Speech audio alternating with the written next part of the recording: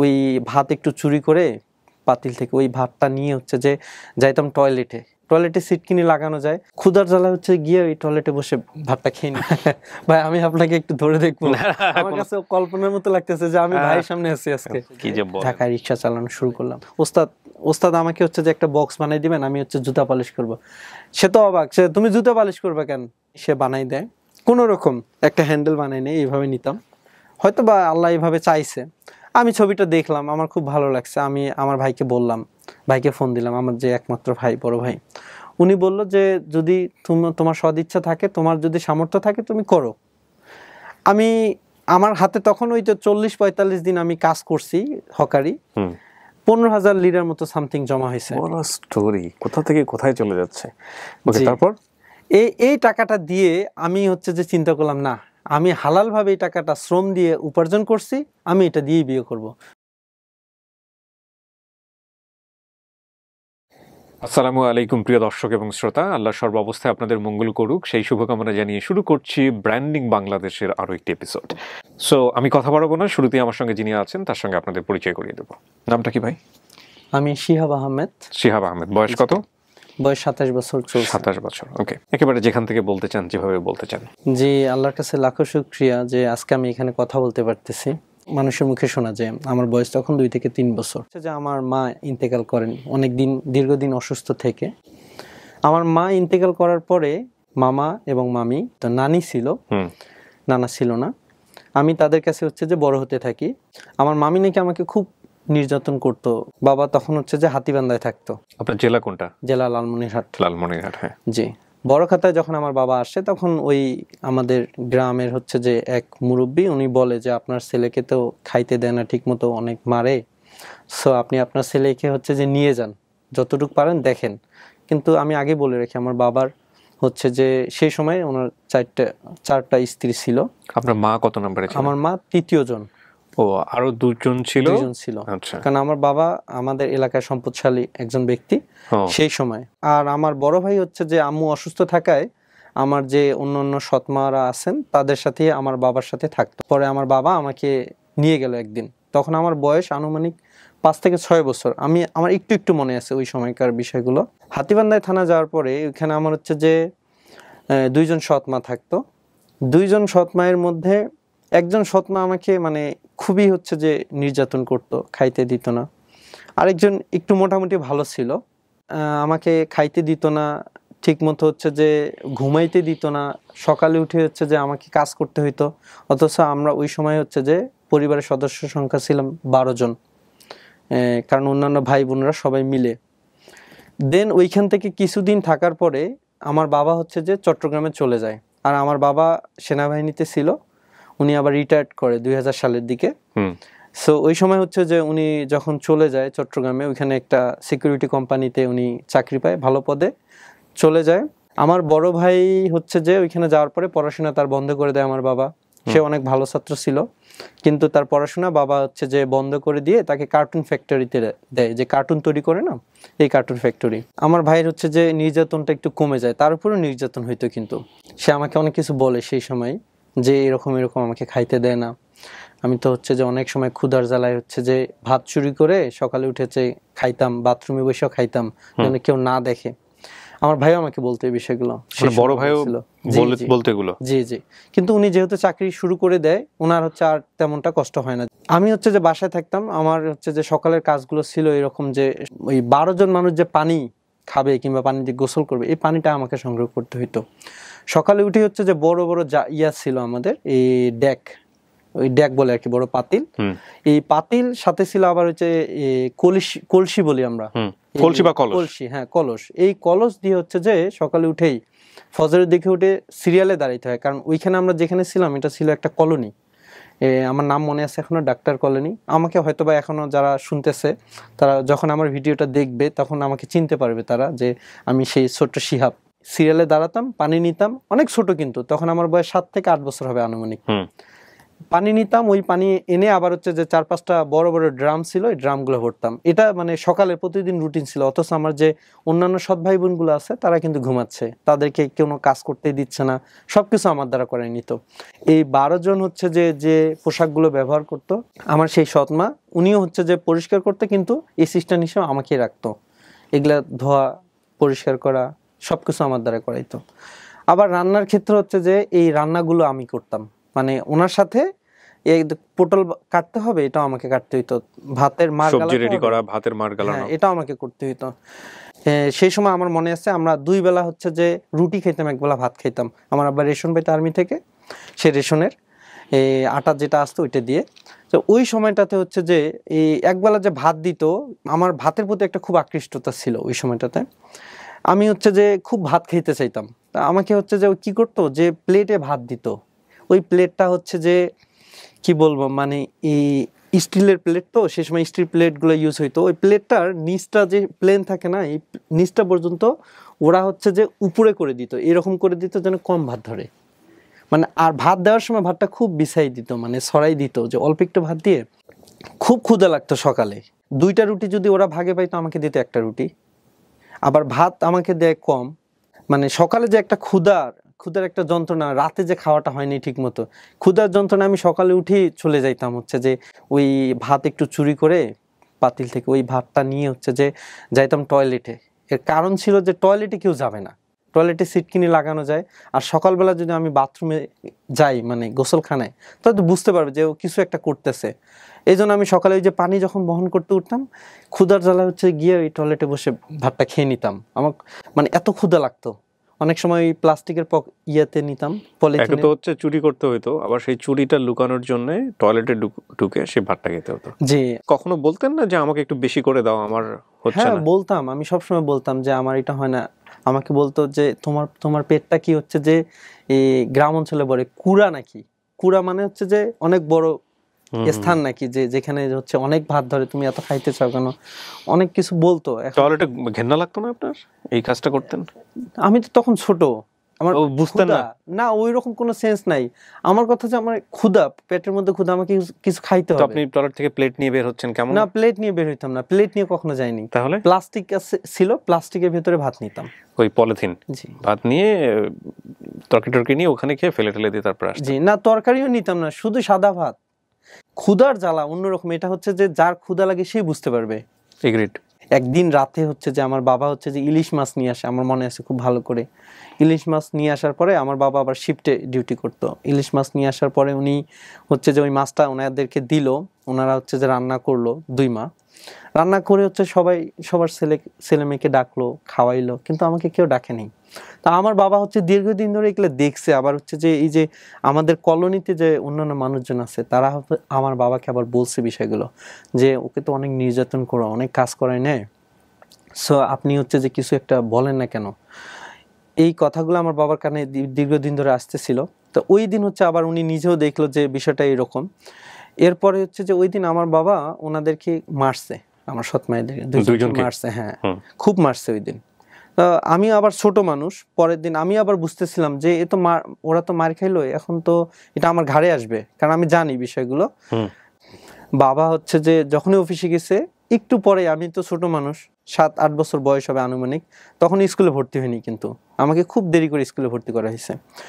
So আমি খেলতে বের হইলাম, খেলতে বের হওয়ার পরে একটু পরেই হচ্ছে যে আমার সৎমা চলে আসলো, ছোটজন, উনি এসে হচ্ছে যে আমাকে ডাকতেছে, তুমি কেন খেলতে আসছো, এই মানে ওসিলা একটা।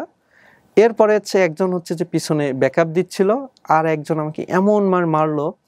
এই গ্রাম অঞ্চলে যে হচ্ছে যে দস্তার হচ্ছে যে একটা সময় হাতা ইউজ করা হইতো, হাতা ওই খাবার তোলার জন্য, ভাত তোলার জন্য। ও আচ্ছা আচ্ছা আচ্ছা আচ্ছা, বড় একটা চামচের মতো, সেটা বড় চামচের মতো, ওইটা দিয়ে তুলতো। এইটা দিয়ে আমাকে খুব মারলো, মারতে মারতে এটা একদম বাঁকা হয়ে গেছে। তা ওটা একবার বাঁকা হয়ে যাচ্ছে, আবার এটাকে সোজা করতেছে, মানে এইভাবে বাঁকা হয়ে যাচ্ছে, আবার এটাকে সোজা করে আবার মারতেছে, খুব মানে মারলো সেই দিন। কলোনির একদম মাথায় 2 পাশে আবার 2টা কলোনি আছে, একটা চিকন একটা গলি। আমি ওখানে বসে বসে কান্না করতেছি, প্রায় 8 ঘন্টা কান্না করলাম, অনেক জোরে জোরে। আর খুব কষ্ট হচ্ছিল যে আমার মা নাই আজকে, আমি এতিম, এই জন্য হচ্ছে যে ওনারা আমাকে খুব নির্যাতন করতেছে। কান্না করার পর আমার আব্বা যখন হচ্ছে যে আসলো অফিস থেকে আসার পরে আমার আব্বাকে বললাম যে আব্বা এরকম এরকম আপনি ওই দিন মারছেন, এই জন্য আমাকে আজকে মারলো এরা এইভাবে। আমার আব্বা দেখছে সবকিছু, কিন্তু আমার আব্বা বুঝতে পারছে আমি যদি আরেকবার কিছু বলি তাহলে হয়তো আমার ছেলেটাকে আবার মারা হবে, এই জন্য আমার আব্বা আর কিছু বলেনি। তা আমি ওই দিন বুঝতে পারছি যে আমার বাবাকে কিছু বলে লাভ হবে না, কারণ বললে এর পরবর্তীতে আবার আমাকে মারবে। আমি এরপর থেকে আর যতই নির্যাতন করুক তারা আমি কিচ্ছু বলতাম না। প্রাইমারি স্কুলে ভর্তি করে দেওয়া হলো। কত বছর বয়সে? এটা আনুমানিক 8 বছর বয়স। ক্লাস 1-এ? জি না, ছোট 1, ওই সময় ছোট 1 ছিল। ওকে। ছোট 1-এ ভর্তি করা হলো। আমরা 4 ভাই বোন একসাথে ভর্তি হলাম, সবাই একসাথেই, 600-700 জন শিক্ষার্থী। সেখানে হচ্ছে যে আমি ফার্স্ট হইতাম। আমার এই যে আমি যে ফার্স্ট হচ্ছি এটা দেখে ওদের আরো জ্বলা শুরু করলো, মানে আমাকে এত কাজ করাচ্ছে, এত নির্যাতন করতেছে, অথচ আমি দিন শেষে ফার্স্ট। কাজ আরো বাড়াই দিল। কিন্তু আমার কিরকম যেন একটা ছোটবেলা থেকে পড়াশোনার প্রতি এমন একটা আগ্রহ ছিল যে আমি হচ্ছে যে এই থালা বাসন মাজতেছি, কিন্তু আমি আধা ঘন্টা যে পড়ছি, কি পড়ছি ওটা মুখস্থ করছি, ওইটা গুনগুন করে মনে করতেছি থালা বাসন মাজতে মাজতে। জি জি। আবার আমি এই ভাতের মার গালাচ্ছি, তখন হচ্ছে যে আমার মধ্যে ওইটা কাজ করতো যে আমি এটা পড়ছি, আমি এটা মনে করার চেষ্টা করি, আমি পড়তেছি। আমি রাস্তা দিয়ে হাঁটতেও বই পড়তাম। ওই 3য় শ্রেণী পর্যন্ত হচ্ছে যে ওইখানে আমি পড়ছি। এরপরে হচ্ছে আমার বাবা গ্রামে চলে আসে সপরিবারে। আচ্ছা। আমার ভাই আবার হচ্ছে এর মধ্যে উনি হচ্ছে যে ওদের যন্ত্রণা সহ্য করতে না পারে উনি পালিয়ে যায়, না বলে আমার বাবাকে, ঢাকায় চলে আসে। এখানে আসার পরে আমার আব্বা আবার হচ্ছে যে উনি একটু এই টাইপের যে পড়াশোনা করার কোনো দরকার নাই, তুমি হচ্ছে যে জীবনে বড় হইতে চাইলে গার্মেন্টসে চাকরি করো। কারণ আমরা হচ্ছে যে আমার বাবা মুক্তিযোদ্ধা, বীর মুক্তিযোদ্ধা, উনি প্রকৃত মুক্তিযোদ্ধা।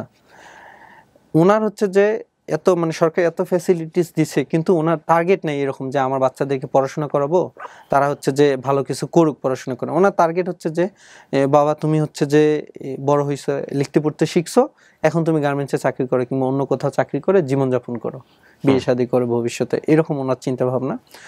উনি হচ্ছে আমাকে হচ্ছে আর পড়াবে না। কোন ক্লাসে থাকা অবস্থায়? এটা আমি তখন 3য় শ্রেণীতে পড়ি। ক্লাস 3-তে থাকা অবস্থায়? জি। উনি আর পড়াবে না। কি করাবে বাচ্চাকে দিয়ে? উনি বলতেছে যে বাবা তুমি ঢাকায় যাও, গিয়ে গার্মেন্টসে চাকরি করো, হয়তোবা উনি আমার কথাগুলো শুনবে। এর যেটা সত্যি আমি সেটাই বলতেছি। বেঁচে আছেন? হ্যাঁ, উনি বেঁচে আছেন। ওকে। ওনার বয়স 79 হবে প্রায়। কারণ আমার যে বাকি ভাই বোনগুলো আবার আছে, ওরা সবাই চলে গেছে অলরেডি গার্মেন্টসে। আচ্ছা। 3য় শ্রেণীতেই। মানে বাচ্চাদেরকে কেন গার্মেন্টসে দিচ্ছে? এরকম অভাব ছিল ফ্যামিলিতে? অভাব ছিল, আর ওনার হয়তোবা একটু টাকা পয়সার প্রতি হচ্ছে যে একটা আগ্রহ আছে। এতগুলো ছেলে মেয়ে, ঠিক আছে, সবাই গার্মেন্টসে কাজ করুক। জি জি জি, আয় করুক সবাই, এরকম একটা ওনার চিন্তা ধারণা ছিল। আমার ভাই বলল যে আমি অনেক ভালো ছাত্র ছিলাম। আমার মা হচ্ছে যে যখন মারা যায়, আমার মা হচ্ছে যে আমার ছোট ভাই, তাকে আমার হাতে তুলে দিয়ে গেছে, বলছে যে বাবা আমি তো মারা যাব, তো তুমি হচ্ছে যে আমার এই ছোট ছেলেটাকে তুমি দেখো, ইনশাআল্লাহ একদিন বড় হয়ে সেও তোমাকে দেখবে।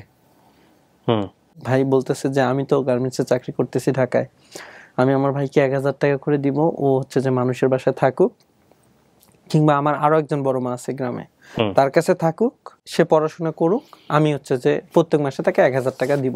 এরপর হচ্ছে যে আমার যে বড় সৎ মা, ওনার কাছে হচ্ছে আমাকে থাকতে দেওয়া হলো। সব থেকে বড় ওনার সমস্যা ছিল যে উনি আমাকে কোনোভাবে পড়তে দিবে না রাতে।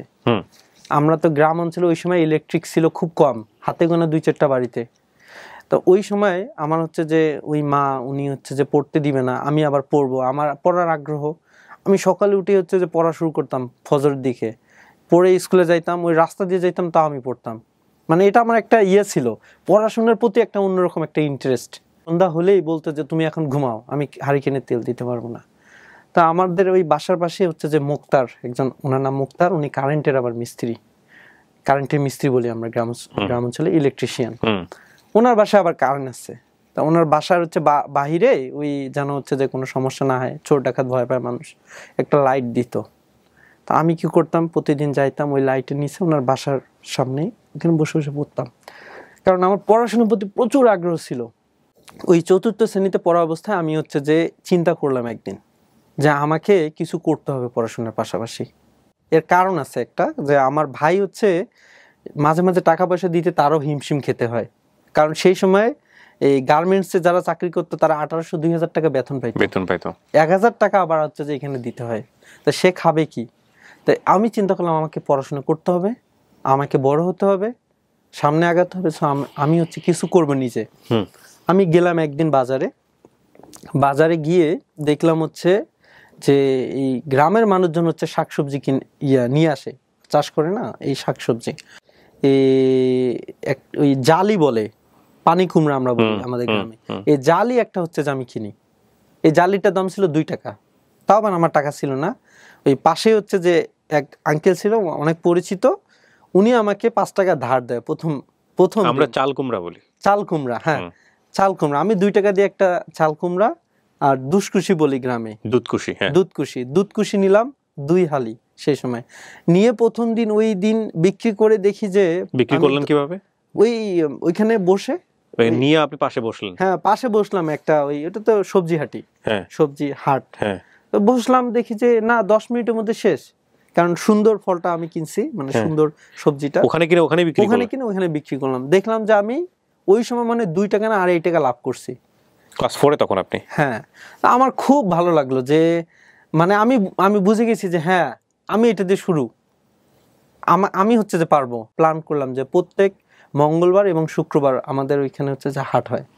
তো এই হাটের 2 দিন হচ্ছে যে আমি চিন্তা করলাম যে মঙ্গলবার তো স্কুল হচ্ছে হাফ স্কুল, আর শুক্রবার তো বন্ধ। তো এই 2 দিন আমার জন্য লাকি ডে, আমি হচ্ছে যে ব্যবসা শুরু করব। এই 2 দিন করে আমি বসবো। আল্লাহর রহমতে আমি হচ্ছে যে ওই শুরু করলাম।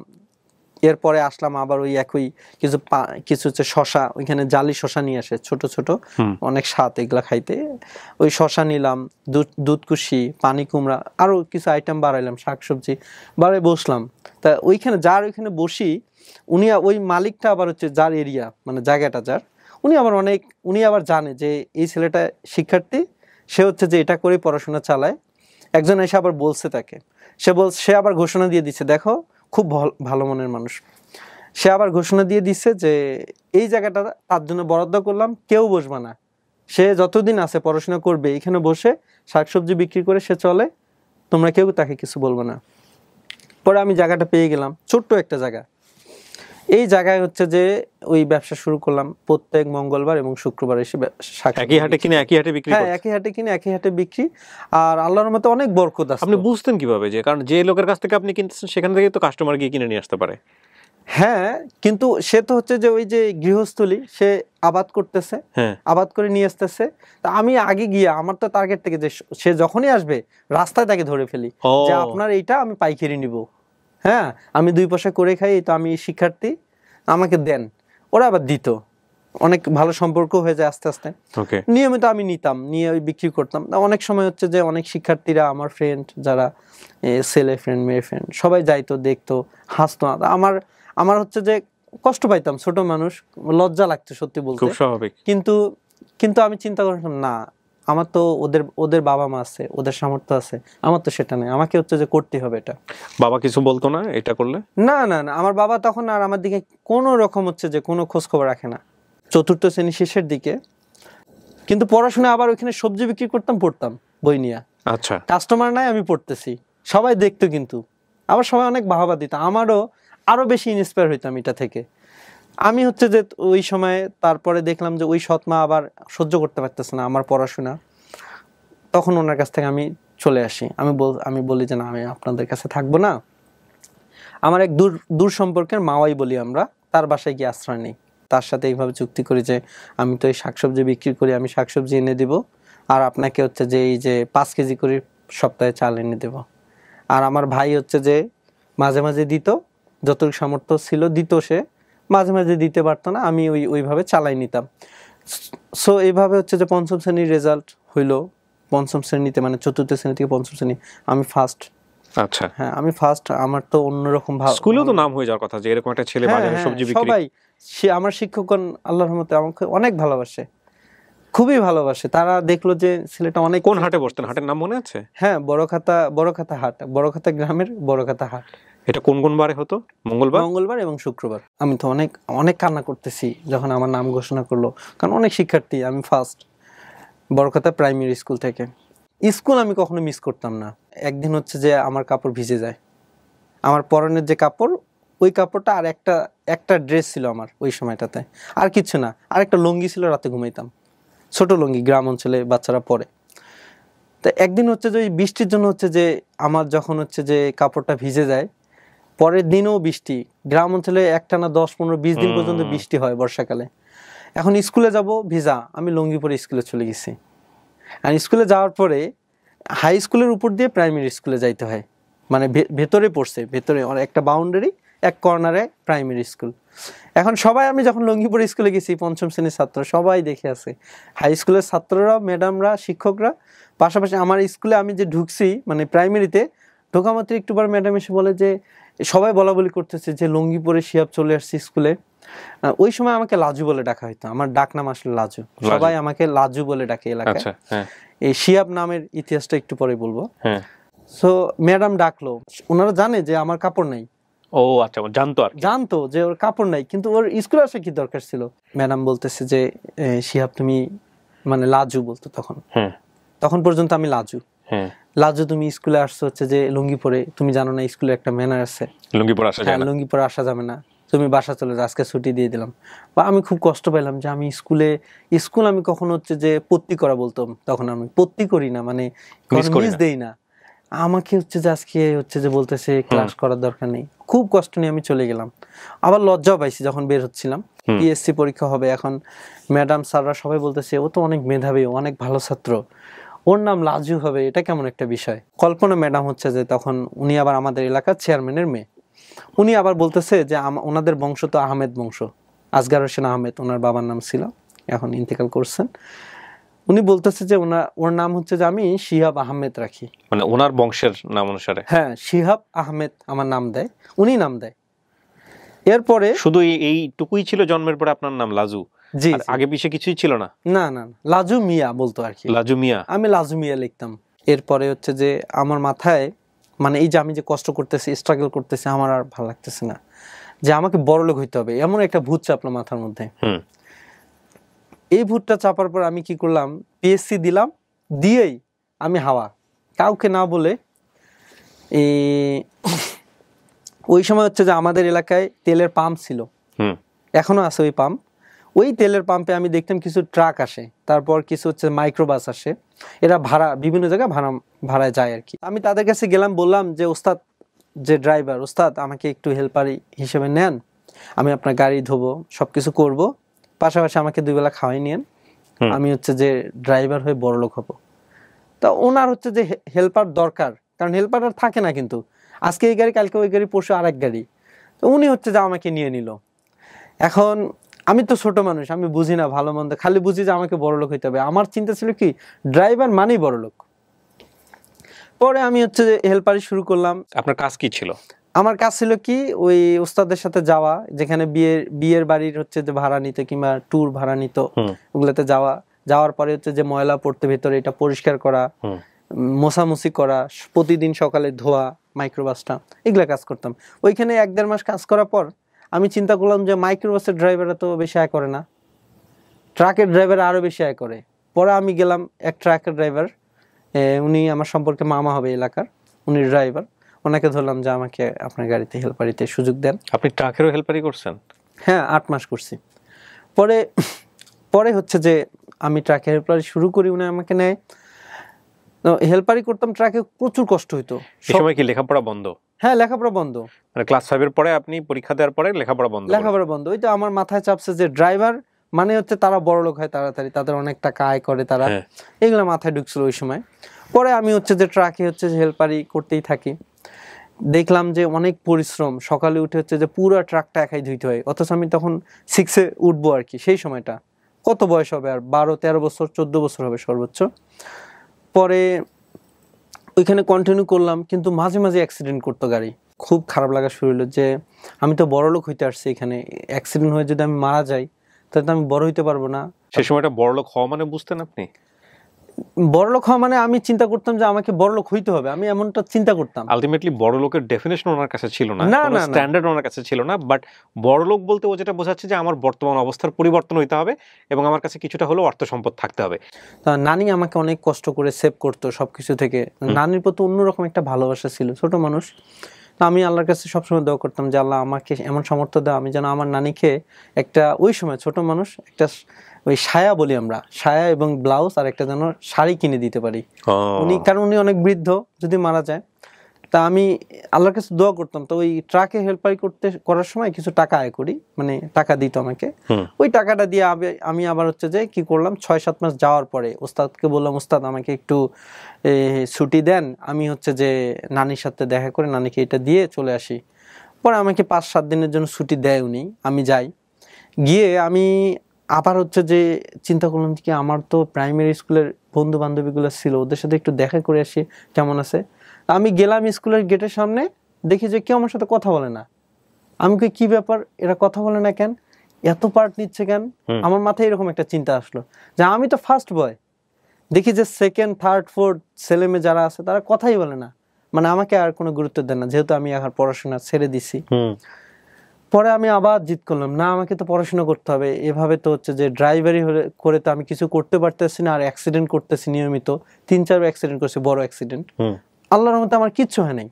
ওস্তাদের অনেক কিছু হয়েছে, মাথা ফাটছে, পা ভেঙে গেছে কয়েকবার, কিন্তু আমার হয়নি। ওস্তাদ চেঞ্জ হয়েছে, কিন্তু আল্লাহর রহমতে আমি ওই গাড়িতে ছিলাম। পরে আমি বললাম না আমাকে পড়তে হবে।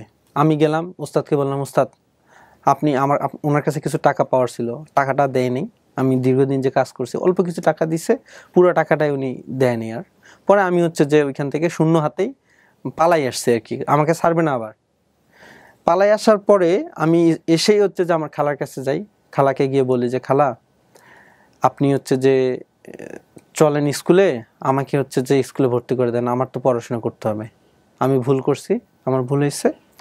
তখন দ্বিতীয় সাময়িক পরীক্ষা, প্রথম সাময়িক, দ্বিতীয় সাময়িক, এরকম সাময়িক পরীক্ষা হইতো, শেষ তৃতীয় সাময়িক পরীক্ষা মানে বার্ষিক পরীক্ষা হবে আর কি 6-এ। আমি গেলাম খালাসহ গিয়ে হচ্ছে যে আমাদের স্কুলের যে প্রধান শিক্ষক ছিল প্রাইমারি স্কুলের, ওনাকে খালা বললো, অনেক অনুরোধ করে।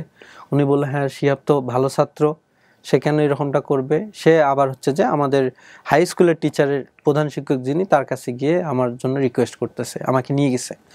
যাওয়ার পর হচ্ছে যে উনি বলতেছে যে না এখন তো হচ্ছে যে দ্বিতীয় সাময়িক পরীক্ষা শেষ, তাকে আমরা কিভাবে নিব। কয় আপনি তার মেধা সম্পর্কে আপনার কোনো ধারণা নেই স্যার, সে ফার্স্ট বয়, আপনি তাকে প্রশ্ন করে দেখেন। আমাকে উনি কি করলো, আচ্ছা ঠিক আছে। উনি আবার একটু ক্রিটিক্যাল ওই টিচার, উনি হচ্ছে বলতেছে ঠিক আছে আমি ওকে হচ্ছে যে ইংলিশ ও বাংলায় দুইটা কোশ্চেন করবো, দেখি কেমন ছাত্র সে। আমাকে অনেকগুলো কোশ্চেন করছে, কেউ থামাইতে পারেনি। বার্ষিক পরীক্ষা 2-2.5 মাস আছে আর কি, সেই সময় আমাকে 6-এ ভর্তি নেয়। ওকে, পরে 202 রোল নিয়ে আমি ভর্তি হই এখানে, আমার যতটুকু মনে পড়ে। পরে হচ্ছে যে আমি পরীক্ষা দিয়ে হচ্ছে যে 7 রোল করি। কিছুদিন পরেই তো পরীক্ষা, পড়লাম 3-4 মাস, 7 রোল করি, সবাই খুশি টিচাররা যে সে তো সামনে আরো ভালো করবে। 7 রোল করে ক্লাস 6-এ ওঠেন? 7-এ উঠি। 7-এ ওঠেন, জি। এরপরে হচ্ছে যে ওই সবজি ব্যবসা, কিন্তু আবার যে এসে যে আমার তো আবার জীবন কন্টিনিউ করতে হবে, আবার ওই সবজি ব্যবসা শুরু। ওই 2 হাটে হচ্ছে বসি, কিন্তু এখন আরো বেশি হচ্ছে লজ্জা লাগতেছে, কারণ এখন একটু বড় হইছি। এই সবাই হচ্ছে যে যাচ্ছে, বন্ধু বান্ধবী তারা হাসতেছে, কেমন চোখে দেখতেছে, মানে একটা লজ্জার বিষয়। কারণ বাজারের উপর দিয়েই তো জেএসসি পরীক্ষা দেওয়ার সময় আমি চিন্তা করলাম যে না আর পড়াশোনা করব না, জেএসসি পরীক্ষা দিচ্ছি, একটা সার্টিফিকেট হচ্ছে, এটাই এনাফ। গেলাম ঢাকায় জেএসসি পরীক্ষা দিয়ে, পরে হচ্ছে ঢাকায় এসে দীর্ঘদিন বসে থাকলাম, আর ভাল লাগে না, যে বসে থাকা যাবে না। পরে গেলাম একটা রিক্সা গ্যারেজে, গিয়ে তখন হচ্ছে যে রিক্সা পার ডে ভাড়া দেয় আর কি, হাফ বেলা। আমি হাফ বেলা রিক্সা নিলাম, নিয়ে হচ্ছে যে ঢাকায় রিক্সা চালানো শুরু করলাম। ওই সময়টা তো হচ্ছে যে রিক্সা চালানোর সময় প্রথম কখনো কিন্তু চালাই নেই। তা আমার কাছে মনে হচ্ছিল কি যে যখন আমি রিক্সা নিয়ে যাচ্ছি, পিছনে কিংবা সামনে গাড়ি আসতেছে, মনে হচ্ছে আজকে আমি শেষ এখানেই, যে আজকে হয়তো আমার জীবনের ইতি। কিংবা গাড়িটা যখন হচ্ছে একদিকে একটু হালকা একটু কাজ হয়, তখনও মনে হয় যে আমি মনে হয় যাচ্ছি আজকে। হ্যাঁ, খুব কষ্ট হয়, যে পায়ের রক মনে হচ্ছে যে ছিঁড়ে যাচ্ছে, এমন কষ্ট। যখন একটু উঁচুর দিকে উঠতাম, খুব পরিশ্রম করলাম ওই দিন, টাকাও কিছু আয় করছি, ভাড়া দিলাম রিক্সা। এভাবে কিছুদিন রিক্সা চালাই। তারপরে হচ্ছে যে একটা সুইটার ফ্যাক্টরিতে কিছু মানে কাজ পাই। কি কাজ? গার্মেন্টসে। কি কাজ? কাজটা হচ্ছে যে সুইটার গুলো যে বানায়, এটা হচ্ছে যে লাইটিং আছে, লাইট অনেক বড় লাইট থাকে, এই লাইটের ভিতরে দিয়ে ফুটা চেক করতে হয় যে কোথাও কোনো রকম সমস্যা আছে কিনা, কারণ ওইটা আবার বায়াররা নেয় না। ওই কাজ করলাম 1.5 মাসের মতো। এরপর আবার জেএসসি রেজাল্ট হয়ে গেল, ভাই বললো যে তুমি ইয়া করো, চলে যাও, পড়াশোনা করো। আমিও বললাম হ্যাঁ আমি যাই, শাকসবজি বিক্রি করি, পড়াশোনা কন্টিনিউ করি। তার মানে ওর হলো কনফার্ম বিজনেস যেটা বাড়ির পাশের হাট, এখানে শাকসবজি বিক্রি করা, মানে এইটার থেকে বাইরে যতবারই যাচ্ছে সে অন্য কিছু ট্রাই করছে, মাইক্রোবাসের হেল্পারি, ট্রাকের হেল্পারি, কোনোটাতে স্যুট করতে পারছে না, আবার শাকসবজিতে ফিরে আসতেছে।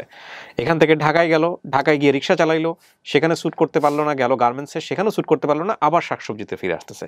এই শাকসবজি বিক্রি করা আর এই বিক্রি করে যেটুকু পয়সা পেত সেটা দিয়ে লেখাপড়া করা। জি। তারপর পরীক্ষার যে ফিটা আছে না, ওই পরীক্ষার একটা ফি, ফিটা দিতে পারি না, বাৎসরিক না, মাসিক যে একটা ফি দেয়, তারপর পরীক্ষার 100 টাকা 200 টাকা একটা ফি থাকে, এই ফিটা আমি দিতে পারতাম না। তা ওই সময় হচ্ছে যে এক ভাই, আমি দিতে পারতাম না, ওনাকে ফোন দিতাম যে ভাই আপনি আমার টিউশন ফিটা দেন, আমি তো দিতে পারতেছি না, এই টিউশন ফিটা আপনি দেন, আমি ইনশাল্লাহ একদম বড় হয়ে আপনাকে এটা ব্যাগ দেবো। উনি আবার হচ্ছে যে দিত, সবসময় দিত ওই ভাই, ওনাকে সব সময় বলতাম, কারণ এই যে বর্ষাকালে যে সময় পরীক্ষা হইতো সে সময় টিউশন ফি দেওয়ার মতো আমার সক্ষমতা থাকতো না, কারণ দোকান ধরে বসতে পারতেছি না, আর 2 দিন মাত্র বসি সপ্তাহে। ওই সময়টাতে আমি কি করলাম, ওই ভ্যান ছিল, এলাকার ভ্যান, গ্রাম অঞ্চলে ভ্যান পাওয়া যায়, আমি দেখা যেত পাশের বাড়ির ভ্যান নিতাম, ভ্যান নিয়ে ভ্যান চালাইতাম, কারণ বৃষ্টি হলেও ভ্যানে ভাড়া হয়, ওই অনেক কিছু হচ্ছে যে টানাটানি করা লাগে, এগুলোর প্রয়োজন হয়, ভ্যান তখন ভ্যানও চালাইতাম যে মাঝে মাঝে। আবার দেখতাম যে ভ্যানে কাজ হয় না, এই বৃষ্টি বাদল, মানুষ হচ্ছে যে ধান গাড়বে, এটা গাড়বে, ওইটা গাড়বে, মানে ফসলের জন্য যাইতাম হচ্ছে ধান গাড়ার হচ্ছে কাজ করতে, মানে ওই সময়টাতে দৈনিক শ্রমিক যেটাকে বলে, হ্যাঁ ডে লেবার হিসেবে। আবার ধান পাকতো, ধান কাটতাম ডে লেবার হিসেবে। এসএসসি দেওয়ার আগে আবার এই টিউশন ফি না, দুঃখিত, ওই পরীক্ষার ফি একটা থাকে, ফর্ম ফিল আপ, এই ফর্ম ফিল আপের টাকা আমি কোনোভাবেই ম্যানেজ করতে পারতেছি না, এটা অনেক টাকা, তখন আমার মনে হয় এটা 2-2.5 হাজার এরকম একটা টাকা হবে। আমি সবজি তখন কি করলাম, যে ফর্ম ফিল আপ তো আমাকে করতে হবে, পরীক্ষাতে দিতে হবে, আমি অনেকের কাছে গেলাম, কেউ 50 টাকা, কেউ 100 টাকা। আমার একজন শিক্ষক ছিল, ওনার নাম মাহমুদুল্লাহ, সাবু স্যার বলে ডাকি আমরা, উনি 400 টাকা দিল, আরো কিছু শিক্ষক কিছু টাকা দিল।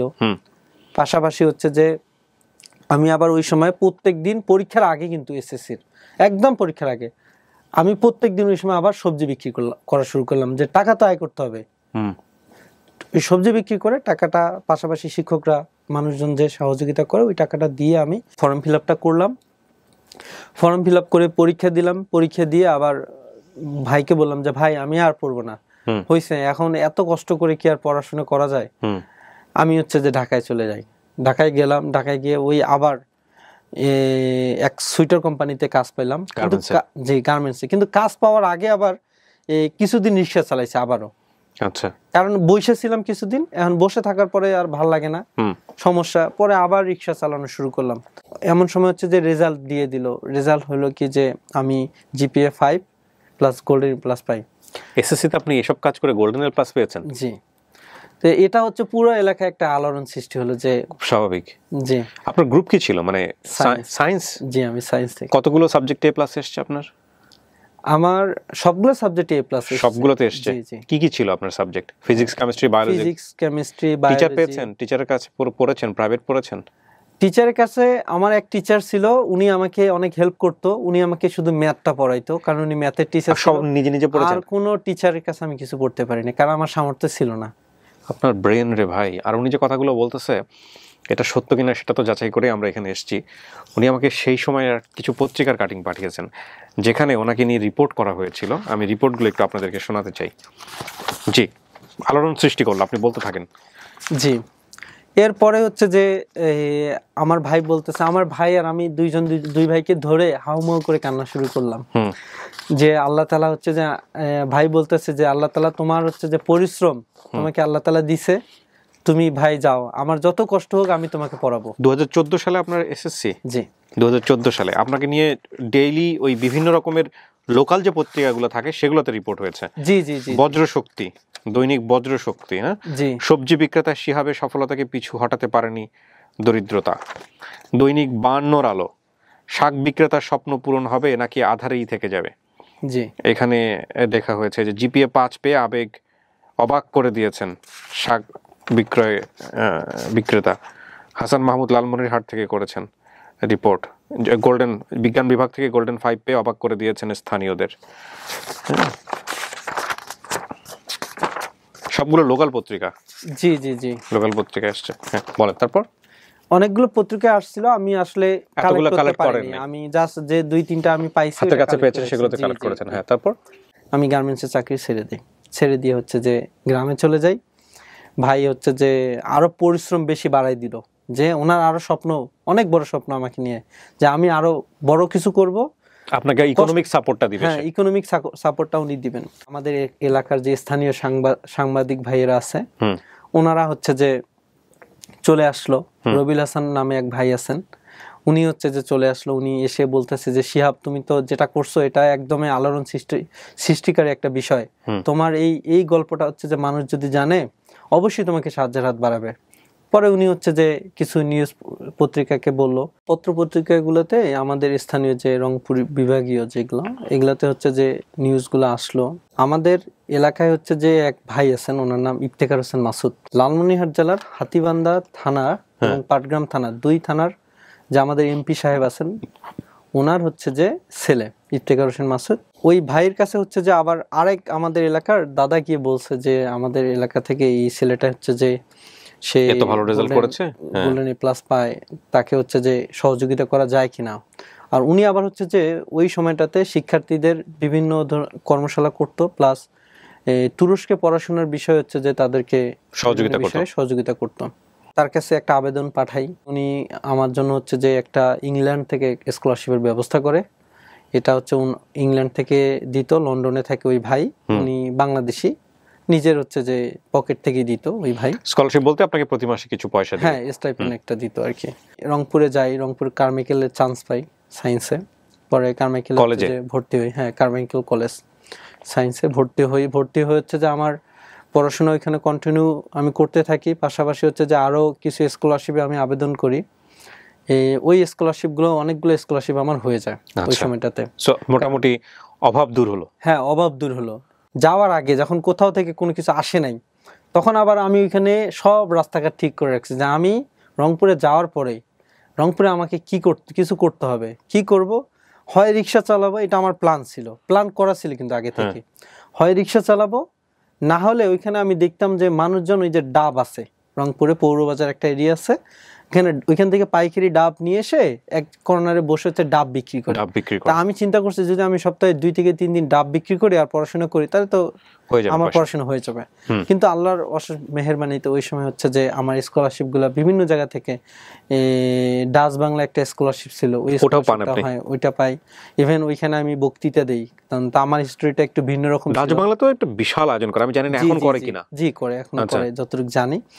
ডাচ বাংলার ওইখানে ওরা আমাকে কথা বলার পর্যন্ত সুযোগ করে দেয়, যেহেতু আমার হিস্ট্রিটা একটু ভিন্ন ছিল ওই সময়। আরো একটা আমেরিকান প্রতিষ্ঠান থেকে স্কলারশিপ পাই, মানে এককালীন কিছু টাকা পাই।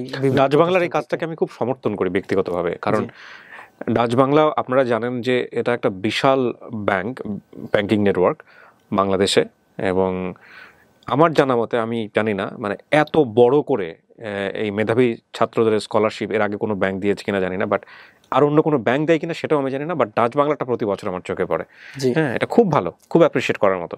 জি, এরপর হচ্ছে যে এই স্কলারশিপগুলো পাওয়ার পরে মানে পড়াশোনার প্রতি আমার মনোযোগ ছিল, কিন্তু একটা সময় হঠাৎ করে কেউ যদি হচ্ছে যে একটু বেশি টাকা পেয়ে যায় হাতে, মানে আমি ছিলাম শূন্য থেকে হঠাৎ করে দেখতেছি আমার পকেটে অনেক টাকা আসতেছে চারদিক থেকে, পড়াশোনার প্রতি হচ্ছে যে আমার মনোযোগটা কমে আসে আস্তে আস্তে। আমি নিজেও ফিল করতেছি যে আমার কাছে টাকা বেশি আসাতে আমি মানে আস্তে আস্তে হচ্ছে যে পড়াশোনা থেকে দূরে সরে যাচ্ছি। এই এইচএসসি হচ্ছে যে কারমাইকেল কলেজ থেকে দেওয়ার আগে ওই যে আমাদের ইফতেখার হোসেন মাসুদ ভাই, ওনার হচ্ছে যে সহযোগিতায়, উনি জানতো যে তুরস্কের স্কলারশিপ গুলো কিভাবে হচ্ছে যে অ্যাপ্লাই করতে হয়, এটা তো সরকারি গভর্নমেন্ট স্কলারশিপ। তো উনি হচ্ছে যে আমাদের জন্য দরখাস্ত করে, আমাদের এরিয়া থেকে অনেকগুলো শিক্ষার্থীদের জন্য দরখাস্ত করেন। আল্লাহর রহমতে স্কলারশিপটা হয়ে যায়। আপনি ইন্টারে পড়া অবস্থাতে এটা হয়ে যায়? জি, ইন্টারে পড়া অবস্থায় হয়ে যায়। কোন ইয়ারে ছিলেন আপনি? Second year. হ্যাঁ, তুরস্কের স্কলারশিপটাই শুধু এক্সেপশনাল, যে আপনি ইন্টারে পড়া অবস্থায়ও যদি অ্যাপ্লাই করেন, মানে যখন হচ্ছে যে পরীক্ষা দিবেন, লাস্ট সেমিস্টারে থাকবেন, লাস্ট ইয়ার, তখন হচ্ছে অ্যাপ্লাই করতে পারেন। তো ওই সময় উনি অ্যাপ্লাই করাতে হচ্ছে যে হয়ে গেছে প্রাথমিকভাবে, হয়তো 20-25 হাজার অ্যাপ্লাই করে, এখান থেকে ওরা ডাকছিল 200 জনকে মনে হয়, তার থেকে মানে 26 জনকে সিলেক্ট করছে। ওকে, কত সাল এটা? 2016 সাল। 16 সালে, ওকে। জি, তো আল্লাহর রহমতে আমার স্কলারশিপটা হয়ে যায়। আর ইফতেখার হোসেন মাসুদ ভাই সহযোগিতা করছে। উনি হচ্ছে যে উনি কে ছিলেন? ইফতেখার হোসেন মাসুদ, উনি হচ্ছে আমাদের যে এমপি মহোদয়, আমাদের হাতীবান্ধা থানার হাতীবান্ধা পাটগ্রাম। এমপির নাম কি? মোতাহার হোসেন এমপি, ওনার ছেলে। জি, ভেরি গুড। জি, উনি হচ্ছে যে সহযোগিতা করেন, হয়ে যায় আল্লাহর রহমতে। পরে আমি হচ্ছে যে ওনাদের বাসায় ছিলাম, এমপি ভবন যে থাকে এখানে ঢাকা ম্যাম ভবন বলে, হ্যাঁ, ওইখানে আমি 15 থেকে 20 দিন ছিলাম। থেকে ওনাদের কাছে থেকেই অনেক ভালোবাসে আমাকে, ওনাদের কাছে থেকে ওইখান থেকে আমি তুরস্কে চলে যাই। 2016-তে যখন তুরস্কে যাই, যাওয়ার আগে আবার একটা তুরস্কের ট্র্যাজেডি হয়, বড় ধরনের ট্র্যাজেডি। তুরস্কে হচ্ছে সেনা অভ্যুত্থানের জন্য চেষ্টা করে, সেটা ফেল করে। জি, সেটা ফেল করে। এবং এটা হচ্ছে যে আমরা তো ভাবছিলাম আমরা যাইতে পারবো না তুরস্ক, কিন্তু আসলে আল্লাহ যদি নসিবে কিছু লিখে থাকে, তাকদীর তো সহজে পরিবর্তন হয়। পরে হচ্ছে যে আমরা আগস্ট মাসের দিকে তুরস্কে যাই। আরো 2-3 মাস আগে যাওয়ার কথা ছিল ওই সময়টাতে, গেবজে টেকনিক্যাল ইউনিভার্সিটি। ওখানে গিয়ে আপনি অনার্স পড়া শুরু করলেন? জি, ওইখানে গিয়ে আমি কম্পিউটার সায়েন্স অ্যান্ড ইঞ্জিনিয়ারিং এর উপর স্কলারশিপটা পাই, ওই ডিপার্টমেন্ট শুরু করবে। কিন্তু তুরস্কে হচ্ছে যে আপনি যখন তুরস্কে যাবেন, ওইখানে বাধ্যতামূলক ওদের স্কলারশিপ যারা নিয়ে যায় 1 বছরের তার্কিশ কোর্স করতে হয়। এরপরে হচ্ছে যে তার্কিশ কোর্স করার পরে আপনাকে হচ্ছে যে ওইখানে ইংলিশের হচ্ছে যে একটা কোর্স করতে হবে, না হলে পরীক্ষা দিতে হবে। পরীক্ষা দিয়ে যদি পাশ করেন তাহলে কোর্স করতে হবে না। তার্কিশ কোর্স যখন শুরু করি, আমি তখন চিন্তা করতেছি যে আমাকে তো হচ্ছে যে এখানে শুধু এই কোর্স করলে হবে না, আমাকে কিছু করতে হবে, আমাকে এস্টাবলিশ হইতে হবে। আমি চিন্তা করতেছি যে আচ্ছা, বাংলাদেশের যে জনগণ কিংবা বাংলাদেশের যে ইয়াং জেনারেশন পড়ে আছে, এরা তো মাস্টার্স করে বসে আছে কিন্তু কোনো চাকরি নাই। তা আমি সামনে আমার আমি টার্গেট সেট করলাম যে আমি ডিপার্টমেন্টও কন্টিনিউ করব, পাশাপাশি আমি একটা হচ্ছে যে ইনকাম সোর্স বের করবো, যে আমাকে কিছু করতে হবে।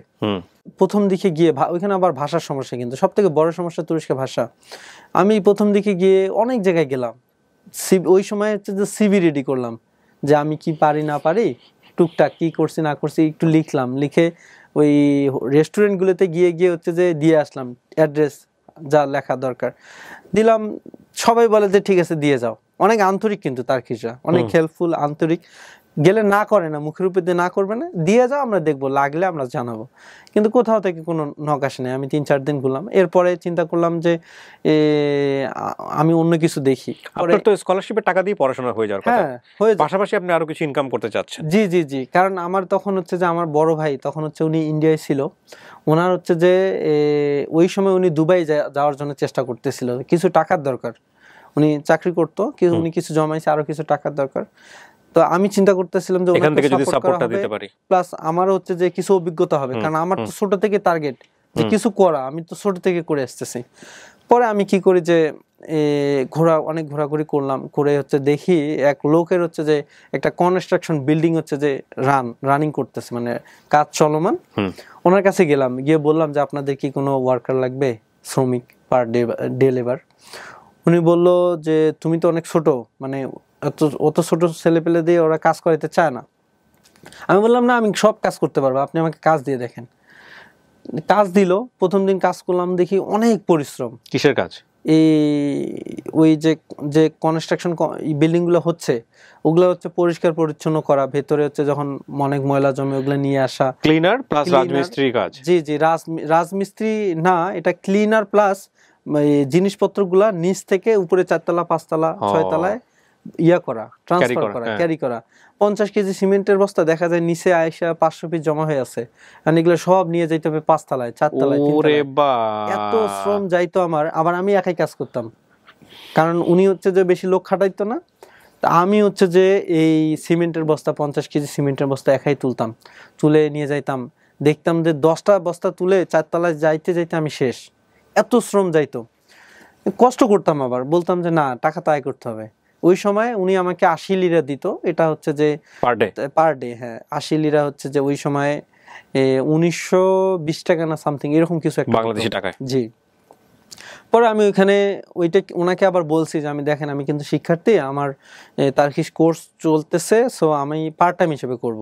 সপ্তাহে হচ্ছে যে 3 থেকে 4 দিন ক্লাস হইতো, আর ছুটির বন্ধের দিনগুলো তো আছে, আরো অফিসিয়াল বন্ধের ডে গুলো থাকে।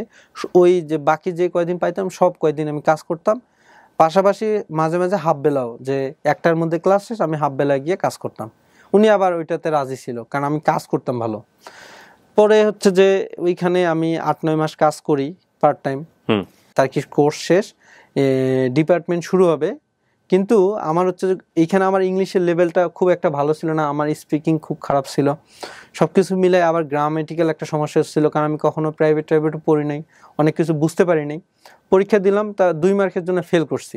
সো পরে হচ্ছে যে আমি তার্কি ইংলিশ কোর্স নিলাম 1 বছরের জন্য, কারণ ওটা ফ্রি।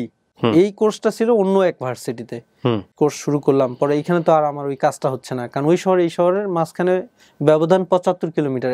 পরে আমি চিন্তা করলাম যে এইখানে আমাকে কিছু করতে হবে। পরে ওইখানে আমাদের রেস্টুরেন্ট, ভার্সিটির যে রেস্টুরেন্ট ছিল, এই রেস্টুরেন্টে গিয়ে কথা বলি যে আপনাদের ডিশ ওয়াশার লাগবে কিনা, কিংবা ক্লিনার বয়, আমি কিন্তু এই সব কাজ করতে পারি, আমাকে একটু কাজ দিয়ে দেখেন।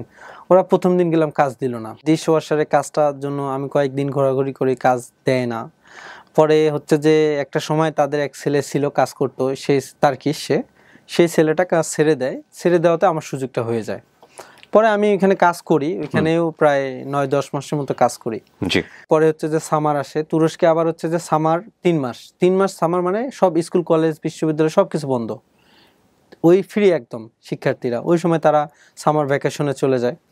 আমি হচ্ছে যে ওই সময় চিন্তা করলাম যে এখন তো ভার্সিটি বন্ধ হলে রেস্টুরেন্টের কাজও বন্ধ, আমি কি করব, আমাকে তো কিছু করতে হবে, আর বসে থাকা যাবে না। আমাদের এখানে কারাদিনিস পিদেসি, মানে আমি যে শহরে থাকতাম নামে একটা হচ্ছে যে রেস্টুরেন্ট আছে, তারা এটা পিঠা বানায়, বিভিন্ন ধরনের পিঠা তুরস্কে প্রচলন আছে। এই ওদের কাছে গিয়ে বললাম যে আমাকে কাজ দেন, তা ওরা আবার হচ্ছে যে আমাকে চেনে আগে থেকেই, চেনে এই জন্য যে আমি নিয়মিত তাদের কাছে খাইতে যাইতাম, বলতাম আমি বাংলাদেশি। ওরা আবার বাংলাদেশিদের খুব পছন্দ করে, বাংলাদেশি আর পাকিস্তানি এই দুইটা দেশের মানুষকে খুব পছন্দ করে, মানে বলে যে কার দেশ মানে ভাই, আমরা ভাই। আমি গিয়ে বললাম যে আমার এই সমস্যা, আমাকে একটু কাজ দিলে ভালো হয়। পরে ওরা কাজ দিল, আমি কাজ করলাম এখানে 8 দিন কাজ করছি। 9 দিনের দিন আর টিকতে পারিনি। এর কারণ হচ্ছে ওইখানে আমার উপরে যারা আছে তারা খুবই বেশি কাজ করায় নিত, 12 ঘন্টা কাজ করতে হইতো, তা খুব কষ্ট হইতো। পরে আমি চিন্তা করলাম যে না, এইভাবে কাজ করে তো আমি কিছু করতে পারবো না। 52 লিরা পার ডে দিত, মাত্র 52 লিরা ছিল, 1100 টাকার মতো হইতো বাংলা টাকায় ওই সময়। পরে আমি তাদেরকে বললাম যে আমার দ্বারা সম্ভব হচ্ছে না, আমাকে টাকাটা দেন, আমি কাজ করব না। এরপরে তাদের কাছে টাকা নিলাম, ওটা ছিল 450 লিরা সামথিং, লিরা ওই 11,000 টাকার মতোই হয়, এরকম একটা অ্যামাউন্ট। পরে ওই টাকাটা নিয়ে আমি চিন্তায় পড়ে গেলাম যে আমি কি করব এখন তো আমি এখান থেকে চলে আসলাম, এখন কাজ করব কোথায়, এখন কি করব। অনেক চিন্তা করে দেখলাম যে কোনো কাজ তো দিচ্ছে না কেউ, আমি যাচ্ছি কিন্তু বিভিন্ন জায়গায় যাচ্ছে, কাজ দিচ্ছে না। বলতেছে তুমি শিক্ষার্থী, তোমার ইন্স্যুরেন্স নাই, ইন্স্যুরেন্স লাগে কাজ করতে গেলে, তোমাকে হচ্ছে যে আমরা সিগরতা বলে ওখানে তার্কিশে, ইন্স্যুরেন্স দিতে পারবো না, সো তুমি হচ্ছে যে আমাদের সাথে কাজও করতে পারবে না। পরে আমি গেলাম যে পার্ট টাইম কাজ হিসেবে আমাকে কিছু একটা ম্যানেজ করতে হবে। আমি গেলাম, দেখলাম যে এক লোক হচ্ছে রাস্তায় করতেছে, জুতা পালিশ করে। হ্যাঁ, জুতা পালিশ করে। এই জুতা পালিশ করা দেখে আমার মাথায় আসলো, আচ্ছা আমার কাছে যে টাকা আছে এই টাকা দিয়ে তো একটা বক্স যদি কিনে ফেলি, আর ব্রাশের দোকানগুলো তো চিনি, আর হচ্ছে যে কালি, এই তো সহজ, কিন্তু আমি তো জুতা পালিশ করিনি কোনোদিনও। পরে আমি কি করলাম, আমি গেলাম ওইখানে, ওই দোকানে গেলাম, গিয়ে বললাম যে আমাকে একটা জুতা পালিশ করার বক্স দেন। ওরা বললো যে আমাদের কাছে বক্স নাই। পরে আমি কিছু কাঠ সংগ্রহ করি, ওই যে যেই কনস্ট্রাকশনে কাজ করতাম তার কাছে যাই, গিয়ে বলি যে ওস্তাদ, ওইখানে ওস্তাদ বলে, ওস্তাদ আমাকে হচ্ছে যে একটা বক্স বানাই দিবেন, আমি হচ্ছে জুতা পালিশ করব। সে তো অবাক, সে তুমি জুতা পালিশ করবে কেন, তার ওখানে আবার কাজ নাই, তার ব্যবসা ডাউন ওই সময়, 2 বছর পরের ঘটনা বলতেছি কিন্তু এটা। পরে হচ্ছে যে আমি কি করি, তার কাছ থেকে একটা জুতা পালিশ করার বক্স বানাইনি, সে বানাই দেয়, কোনো রকম একটা হ্যান্ডেল বানাই নেই, এইভাবে নিতাম, এটা বানাই নিয়ে আসি। আসার পরে ওই যে আমার হাতে কিছু টাকা ছিল, ওই টাকা দিয়ে আমি গিয়ে কিছু জিনিসপত্র কিনি ইয়ের থেকে। এই ওইখানে বীর মিলিয়নজু বলে তার্কিতে, যারা তার্কি থেকে শুনতেছে তারা এটা জানে। বীর মিলিয়নজু মানে হচ্ছে যে ওই 1 টাকার জিনিস, আগে বলতে 1 টাকার জিনিস, বর্তমান হচ্ছে 1 টাকা কিছু নাই বাস্তবতা বলতে। ওইখানে গিয়ে হচ্ছে যে আমি জুতা পালিশ করার জন্য এই ব্রাশ, ইভেন হচ্ছে যে কালার, বিভিন্ন কালার, ওই কালার গুলো সবকিছু সংগ্রহ করি, ডিব্বা আর কি, সংগ্রহ করে নিয়ে এসে প্রথম দিন হচ্ছে যে আমি জুতা পালিশ করতে বেরোই। বের হওয়ার আগে আবার আমি কি করছি, এই যারা পালিশ করে তাদেরকে বলিনি যে আমি জুতা পালিশ করতে যাচ্ছি, কারণ তারা যদি জানে তারা বলবে যে এটা আমার এরিয়াতে এসে পালিশ করবে জুতা, তখন তারও সমস্যা, শিখাবে না। আমি গিয়ে হচ্ছে যে আধা ঘন্টা দাঁড়াই দাঁড়িয়ে দেখতেছি কেমনে পালিশ করে জুতাটা, দেখলাম। পরে আবার ইউটিউবে গেলাম, গিয়ে ভাবতেছি ইউটিউবে অবশ্যই ভিডিও আছে, গিয়ে কয়েকটা ইউটিউবে ভিডিও পাইলাম তার্কিশ মানুষজন, পপুলার অনেক পালিশ করার লোকজন আছে, তারা পালিশ করে দেখলাম। দেখে আমি হচ্ছে যে ওইখান থেকে শিখলাম, শিখে তারপরের দিন আমি গেছি মার্কেটে, মানে না পালিশ করতে। গেলাম কোথায় গেলাম হচ্ছে যে ওই যে ওভারব্রিজ ওইখানে গেলাম, গিয়ে 2-2.5 ঘন্টা বসে আছি, কোনো কাস্টমার নাই। মানে বলে জুতা পালিশ করবেন, মানে এইভাবে বলতে হয় আর কি। বয়ালিম মা মানে জুতা পালিশ করবেন। এখন মানুষজন হচ্ছে যে ইন্টারেস্টেড না, আবার দেখতেছে একটা ইয়াং ছেলে, হয়তোবা অনেকে ভাবতেছে যে কাজ কাম সাইডে কি করে শুরু করছে এই ছেলে। পরে 2-2.5 ঘন্টা কোনো কাজ পাইনি, পরে গেলাম হচ্ছে যে ওইদিকে মানে তুরস্কে আবার হচ্ছে যে পার্ক অনেক বেশি। মসজিদে, প্রত্যেকটা মসজিদে আবার একটা কালচার আছে তুরস্কে, মসজিদে গ্রন্থাগার হবে অবশ্যই, লাইব্রেরি প্লাস চায়ের হচ্ছে যে ইয়া থাকবে, একটা সাইড থাকবে, এখানে চা খাবে মানুষ। তুরস্কে প্রত্যেকটা মসজিদে 95% মসজিদে এই সুবিধাটা আছে। তা আমি গেলাম ওইখানে, গিয়ে হচ্ছে দেখি অনেক মুরব্বীরা চা খায়, নামাজ পড়ে, ওদের একটু মনে দয়াময় আছে। আমি বললাম যে আমি বাংলাদেশি, এখানে হচ্ছে যে পড়াশোনা করতে আসছি, আমার একটা পার্ট টাইম কাজ দরকার, আমি তো কাজ পাই না, এটা শুরু করছি, কারো জুতা পালিশ করা লাগবে কিনা। দেখি সবাই বলতেছে এই আসো আমার জুতা পালিশ করে, আসো আমার জুতা পালিশ করো। তা পালিশ করলাম, প্রথম দিনে পালিশ করে দেখি যে 250 লিরের মতো আয় করছি। এটা অনেক বড় একটা অ্যামাউন্ট। আমি ভাবতেছি যে আমি এখানে এই কাজ করলাম, কাজ করে 52 লিরা পাইলাম 12 ঘন্টা, এখানে 3 থেকে 4 ঘন্টা কষ্ট করলাম, ভালো একটা অ্যামাউন্ট আয় করলাম। যাই হোক, ওইটা আমি 3 মাস কন্টিনিউ করি, ওই সামারটা, মানে 3 মাস আপনি জুতা পালিশ করেন? জি সামারটা কন্টিনিউ করলাম। এরপরে ছাড়ারও একটা কারণ আছে, আমি যে ডরমিটরিতে থাকতাম ওইখানে হোস্টেল, ওই হোস্টেলে সব তো আমার ফ্রেন্ড, সবাই আমাকে দেখে মানে টিটকারি করতো আর কি, যে তুমি জুতা পালিশ করতেছো, হাস্যকর একটা বিষয়। বাংলাদেশি যারা? না বাংলাদেশি না, সব দেশেরই। বাংলাদেশিরা ছিল না ওখানে? হ্যাঁ, বাংলাদেশি, আফ্রিকান, সবাই আপনাকে দেখে হাসি ঠাট্টা করছে? সবাই, হ্যাঁ সবাই ঠাট্টা করতেছে, হাসি ঠাট্টা। আমি কখনো জীবনে কোনো কাজকে ছোট করে দেখিনি, সত্যি বলতে। আমি সবসময় চিন্তা করছি যে প্রত্যেকটা কাজকে সম্মান দেওয়া উচিত, আমি এটাই চিন্তা করতাম। তা আমি বলছি না, আমি এটাকে সম্মান করি, এটা আমি করতেছি, আমার ভালো লাগে, আমি করতেছি। কিন্তু ওইখানে ওই যে জিনিসগুলোতে রাখার তো জায়গা নেই, এটা তো বিদেশ। পরে হচ্ছে যে ডরমিটরির যে হচ্ছে মুদুর মানে বস, যে মেনটেন্স করে সবকিছু, সে আমাকে ডাকলো, বললো যে শিহাব তুমি এটা করতেছো, অনেকে তো ক্লেম দিচ্ছে যে সে আমাদের সাথে থাকে অথচ জুতা পালিশ করে, হ্যাঁ এটা কেমন হয়। পরে উনি বললো যে তুমি যদি এটা রাখতে চাও অন্য কোথাও রাখো, এখানে রাখিও না, তোমার এই বক্সটা জুতা পালিশের স্টোর রুমে রাখতাম, তারপরে সমস্যা। পরে আমি চিন্তা করলাম না, এটা ছেড়ে দিই। পরে এটা আমি ছেড়ে দিই।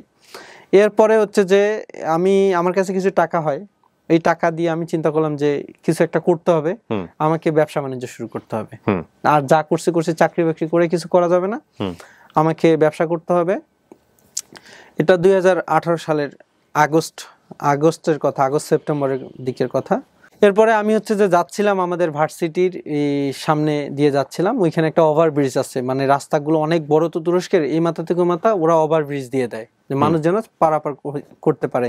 তো ওভারব্রিজের ওই মাথায় যাওয়ার সময় দেখি যে এক ভাই হচ্ছে যে তার্কিশ, উনি ওই মোবাইল ফোন অ্যাক্সেসরিজ বিক্রি করতেছে, পাওয়ার ব্যাংক, চার্জার, কেবল, এগুলা। তা আমি ওনাকে বললাম যে আপনি এগুলা কই থেকে নিয়ে আসেন, এই আপনি যে করতেছেন কেমন আয় হয়। তো উনি হচ্ছে যে কেন যেন অকপটে আমাকে সবগুলো বললো যে তুমি ইস্তাম্বুল ফাতি তাহতাকালেতে যাও, এখানে হচ্ছে হোলসেল এগুলো বিক্রি করে। ওদের ভাষা কি? আরবি? টার্কিশ ভাষা। হ্যাঁ। ওকে, লিখে কি দিয়ে? ওদের টার্কিশ ভাষায় লিখে। দেখতে কেমন? না ইংলিশের। ও আচ্ছা, নাও আই রিমেম্বার। ইয়েস। ওকে, হ্যাঁ জি। তবে উনি আমাকে সতর্ক করে দিচ্ছে যে দেখিও জাবিতা যেন তোমাকে না ধরে, সবকিছু নিয়ে যাবে। জাবিতা মানে হচ্ছে যে এক ধরনের পুলিশ, যাদের কাজই থেকে শুধু হচ্ছে যে কারা হচ্ছে বাহিরে লাইসেন্স ছাড়া জিনিসপত্র বিক্রি করতেছে, অনুমোদন ছাড়া ব্যবসা করতেছে, এদেরকে ধরা। আমার পকেটে ওই সময় টাকা ছিল 1300-1400 লিরার মতো সামথিং, এরকম একটা অ্যামাউন্ট ছিল। ওই 20-22 হাজার টাকা হবে আর কি, কারণ লিরার মান ক্রমবর্ধমান কমতেছিল ওই সময়টাতে। এরপরে হচ্ছে যে আমি চলে যাই তাহতাকালেতে। তাহতাকালে মানে এটা ফাতি ইস্তাম্বুলের একটা হচ্ছে যে বাজার, যেখানে হোলসেল সবকিছু বিক্রি হয়, মোবাইল ফোন অ্যাক্সেসরিজের। ওইখানে গিয়ে আমি হচ্ছে যে প্রথম দিন কেনাকাটা করলাম, যতটুকু কেনা যায় আর কি। দেখলাম যে ওরা আমার কাছে অনেক রেট বেশি করে ধরলো। আমি বুঝতে পারছি যে প্রথম দিন তো আস্তে আস্তে শিখতে হবে। আমি ওইখান থেকে কেনাকাটা ওটা করে আমি চলে আসলাম, এই সব তো ট্যুরিস্ট ইস্তাম্বুলে, চলে আসলাম মানে ময়দান বলে ওরা, বড় বড় ময়দানকে ওরা ময়দান বলে, ময়দানে চলে আসলাম। এসে দেখতেছি ট্যুরিস্ট হাঁটতেছে, আমি গিয়ে বলতেছে হকারি আর কি করতেছি, নিবেন নাকি ভালো পাওয়ার ব্যাংক, নিবেন নাকি চার্জার আছে, কেবল আছে, হ্যাঁ বলা শুরু করলাম। তো প্রথম দিনেই হচ্ছে যে আল্লাহর মতো ওইখানে আমি 250 লিরার মতো আয় করি, এটা মাত্র 2 ঘন্টায়। ওকে, তা আমি তখন বুঝতে পারি যে না, ব্যবসার মধ্যে বরকত আছে। 2 ঘন্টায় আমি যদি এটা আয় করি, তার মানে আমি 6 ঘন্টা 8 ঘন্টা সময় দিলে আমি কত আয় করব। পরের দিন আমি কি করলাম, আমি 6 ঘন্টা টার্গেট নিয়ে বেরোলাম, দেখলাম আমার পকেটে 500+ লিরা আয় হয়েছে। এখান থেকে ব্যবসাটা আমার তার্কিতে শুরু। ফার্স্ট ইয়ার আমি শুরু করলাম, ফার্স্ট সেমিস্টার, কারণ আমার এই যে 2 বছর হচ্ছে ল্যাঙ্গুয়েজ কোর্স গেছে, 1 বছর টার্কিশ, 1 বছর ইংলিশ। ওকে ওকে ওকে, 2018 কথা সেপ্টেম্বরের দিকে ওইটা কন্টিনিউ করলাম। ওইখান থেকে 40-45 দিন কন্টিনিউ করলাম। আমি আবার ছোট থেকেই মানে যখন থেকে বুঝি টার্কি সম্পর্কে জানি, আমার এরদোয়ানের প্রতি একটা অন্যরকম ভালোবাসা ছিল। আমি সব সময় টার্কির নিউজগুলো দেখতাম, প্রথম আলো কিংবা অন্যান্য পত্রিকাগুলো, ইভেন ম্যাচে যখন থাকতাম তখনও হচ্ছে যে আমি দেখতাম। অনেক পপুলার একজন ব্যক্তি হতে খুব ভালো লাগতো ওনার। অনেকগুলো আমার এখনো আছে, এই গ্রুপ এবং পেজ চালাইতাম টার্কি আর এরদোয়ানকে বাংলাদেশে পরিচিতি লাভ করানোর জন্য। আমাদের একটা গ্রুপে ছিল 30-40 জন ছেলে মেয়ে, একটা গ্রুপ ছিল যে আমরা টার্কি এবং এরদোয়ানকে প্রচার করবো বাংলাদেশে, আমাদের একটা টার্গেট ছিল। এখনো আছে কিন্তু গ্রুপ পেজগুলো, আমি দেখাতে পারবো আপনাকে। কি করতাম যে সব সময় তাকে নিয়ে লিখতাম, নিয়মিত লিখতাম এই গ্রুপ পেজগুলোতে। তো ওই সময় হচ্ছে তুরস্কের আবার হচ্ছে যে নির্বাচন চলতেছিল, নির্বাচনের প্রচারণা চলতেছে। আবার যেই দিন হচ্ছে নির্বাচন হবে ওই দিনও আমি হচ্ছে যে পুরো 2.5 ঘন্টা ফলাফল প্রকাশ করতেছে, আমি 2.5 ঘন্টা লাইভে, বাংলাদেশে অনেক মানুষ দেখতেছিল আমার লাইভ, কারণ এরদোয়ানের প্রতি যারা আকৃষ্ট পছন্দ করে। এই গ্রুপে হচ্ছে যে এক মেয়ে ছিল, তার নাম ছিল তাইবা ইয়াসমিন। সে আবার হচ্ছে যে তার বোনকে বলে যে অমুক একটা গ্রুপ আছে, ওই গ্রুপটাতে নিয়মিত আপডেট হচ্ছে তুরস্কের নির্বাচনের, এটা দেখে আমাকে জানাও। জি জি জি। পরে হচ্ছে যে তার বোনও ওইখানে দেখে, ওই দিন আমার ভিডিওগুলো, আমাকেও দেখে ওইখানে। কিছুদিন পর হচ্ছে যে ওই তাইবা ইয়াসমিন সে হচ্ছে যে আমাকে লেখে যে ভাইয়া আপনি তো তুরস্কে থাকেন, যদি একটা ভালো ছেলে পান, আমার বাবা মা হচ্ছে যে আমার বোনকে তুরস্কে পাঠাতে চায়, সে তো অনেক ভালো ছাত্রী, কিন্তু মাহরাম ছাড়া পাঠাবে না। মানে বিয়ে শাদী করে তারপরে হচ্ছে, বিয়ে শাদী হলে আমাদের রিলিজিয়নে যেটা আছে মাহরাম, মানে আইদার বড় ভাইয়ের সঙ্গে যেতে হবে, নাকি মামা মানে দাদা, নানা, বাবা জি, অথবা হাজবেন্ড জি।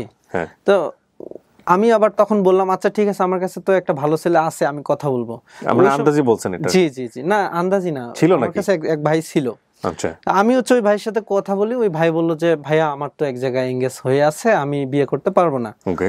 পরে হচ্ছে যে আমাকে একটা ছবি দিছিল, আমি কিন্তু 14-15 দিন ওই ছবিটাও দেখিনি, কারণ যেহেতু আমাকে বলছে সে কোনো ছেলের সামনে যায় নাই, তার পর্দা নষ্ট করবেন না আপনি, যদি ওই ছেলে বলে হ্যাঁ বিয়ে করবো, দেন তাকে ছবিটা পাঠাই দিয়া, সে পছন্দ করলে সে যোগাযোগ করবে ফ্যামিলির সাথে, সিভি দিছিল আমাকে।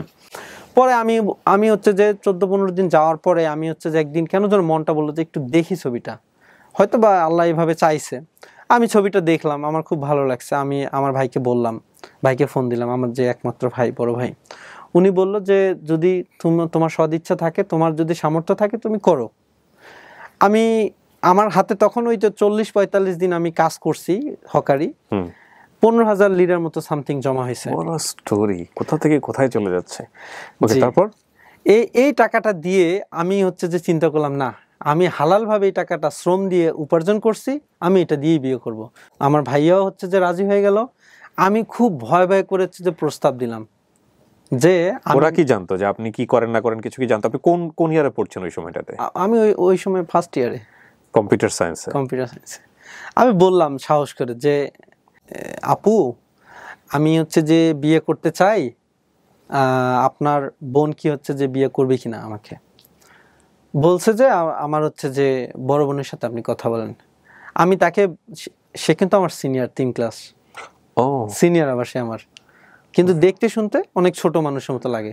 সেটা ঠিক আছে, দেখতে শুনতে কেমন সেটা আপনি দেখবেন, সেটা তো সমস্যা নাই। কিন্তু কথা হচ্ছে যে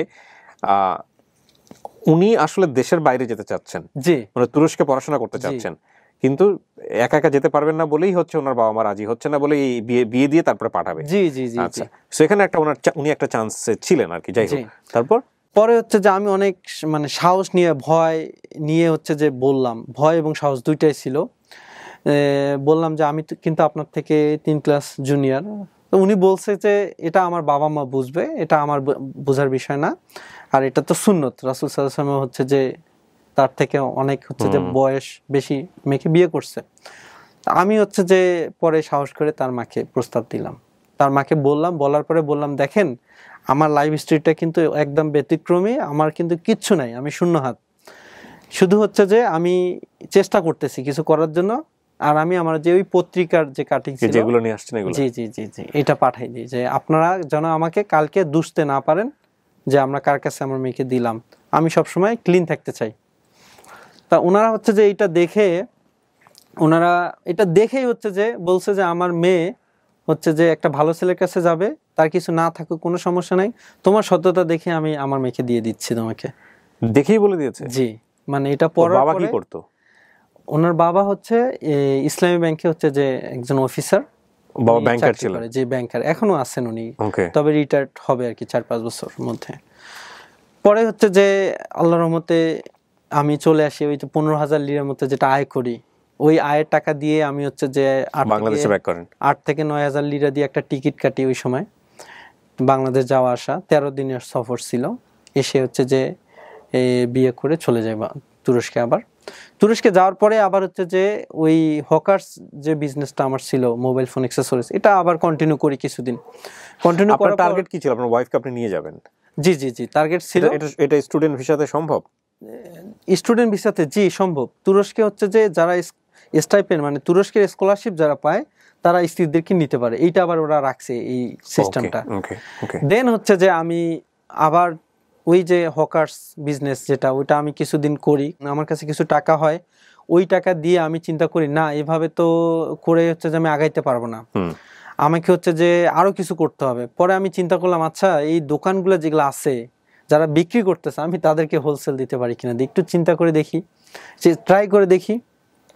আমি কি করলাম, গেলাম মানে যে দোকানগুলোতে হোলসেল নেই, আমি যে দোকানগুলো থেকে তাদের কাছে গিয়ে আরো বেশি করে প্রোডাক্ট নিয়ে আমি মানে ওই শহরের যতগুলো দোকান আছে একদিনে 200-250 মতো দোকান সবগুলো ঘুরছি। বলছে দেখেন আমার কাছে এই পণ্য আছে, চায়না থেকে পণ্যগুলো আসে, আমি হচ্ছে যে আপনাদের কাছে সেল করব, যদি নেন নিয়মিত, আমার হচ্ছে পার্টনার আছে তার্কিশ, তার সাথে আমরা পার্টনারি ব্যবসা করতেছি, নেন আমার কাছে।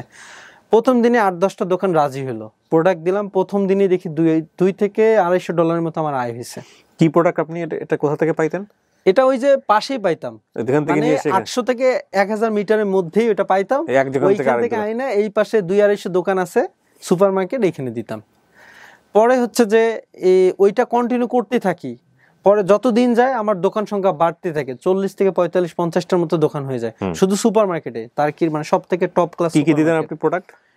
Power bank, earphone, airports, charger এক জায়গা থেকে কিনে জাস্ট এক জায়গা থেকে কিনে তারা আবার কি করতো, যখন মানে আমার সাথে ব্যবসা করতেছে দেখতেছে যে আমি খুব ক্লিন, তখন আমাকে তারা কি করতো হোয়াটসঅ্যাপে লিখতো, যে আমাকে আহমেদ বলে ডাকে তুরস্কে, যে আহমেদ তুমি হচ্ছে যে আমার জন্য 20টা এয়ারপোর্টস নিয়ে আসো, এটা দাও ওটা দাও, ওরা আবার সেল করতো। হ্যাঁ ওরা আবার খুচরা বিক্রি করে। তা আমি হচ্ছে যে মানে একদিন যাইতাম, মানে হচ্ছে যে $300-400-500 আসতো পকেটে, এটা হিউজ অ্যামাউন্ট আমার জন্য। হ্যাঁ ডলার মানে কি লিরা? তো ডলার ওইখানে যখন আমরা সেল করি কোনো কিছু কিনি পাইকারি, এগুলো সব ডলারে, কিন্তু যখন সেল হয় ইউএস ডলার, তখন লিরায় হয়, কারণ বাইরে থেকে পণ্যটা আসে। ও আচ্ছা আচ্ছা আচ্ছা। জি জি। 300-400 কি প্রফিট থাকতো আপনার? $300-400 প্রফিট। ও মাই গড, এটা একটা হিউজ অ্যামাউন্ট আমার জন্য। মাশাআল্লাহ মাশাআল্লাহ। জি আলহামদুলিল্লাহ, আল্লাহ অনেক বরকত দিয়েছে ওই সময়। তো আমি হচ্ছে যে দেখলাম যে আমি কিছুদিনের মধ্যে আমার পকেটে মনে হয় $50,000-60,000 কিছুদিনের মধ্যে, মানে হালাল বিয়েতে বরকত আছে। জি বিয়েতে বরকত আছে। আল্লাহ বলছেন যে বিয়ে হচ্ছে দিনের অর্ধেক, হ্যাঁ মানে আমাদের বাকি দিন যে জীবন আছে এটা অর্ধেক, আর বিয়ে হচ্ছে দিনের বাকি অর্ধেক। তো আল্লাহ তাআলা হচ্ছে যে এত বরকত দিয়েছেন এই বিয়ের ওসিলা, হয়তোবা আমি তাই মনে করি। এরপরে আমি এই ব্যবসা কন্টিনিউ করতেছি, আল্লাহর রহমতে এই ব্যবসা দিয়ে আমি উঠে আসলাম।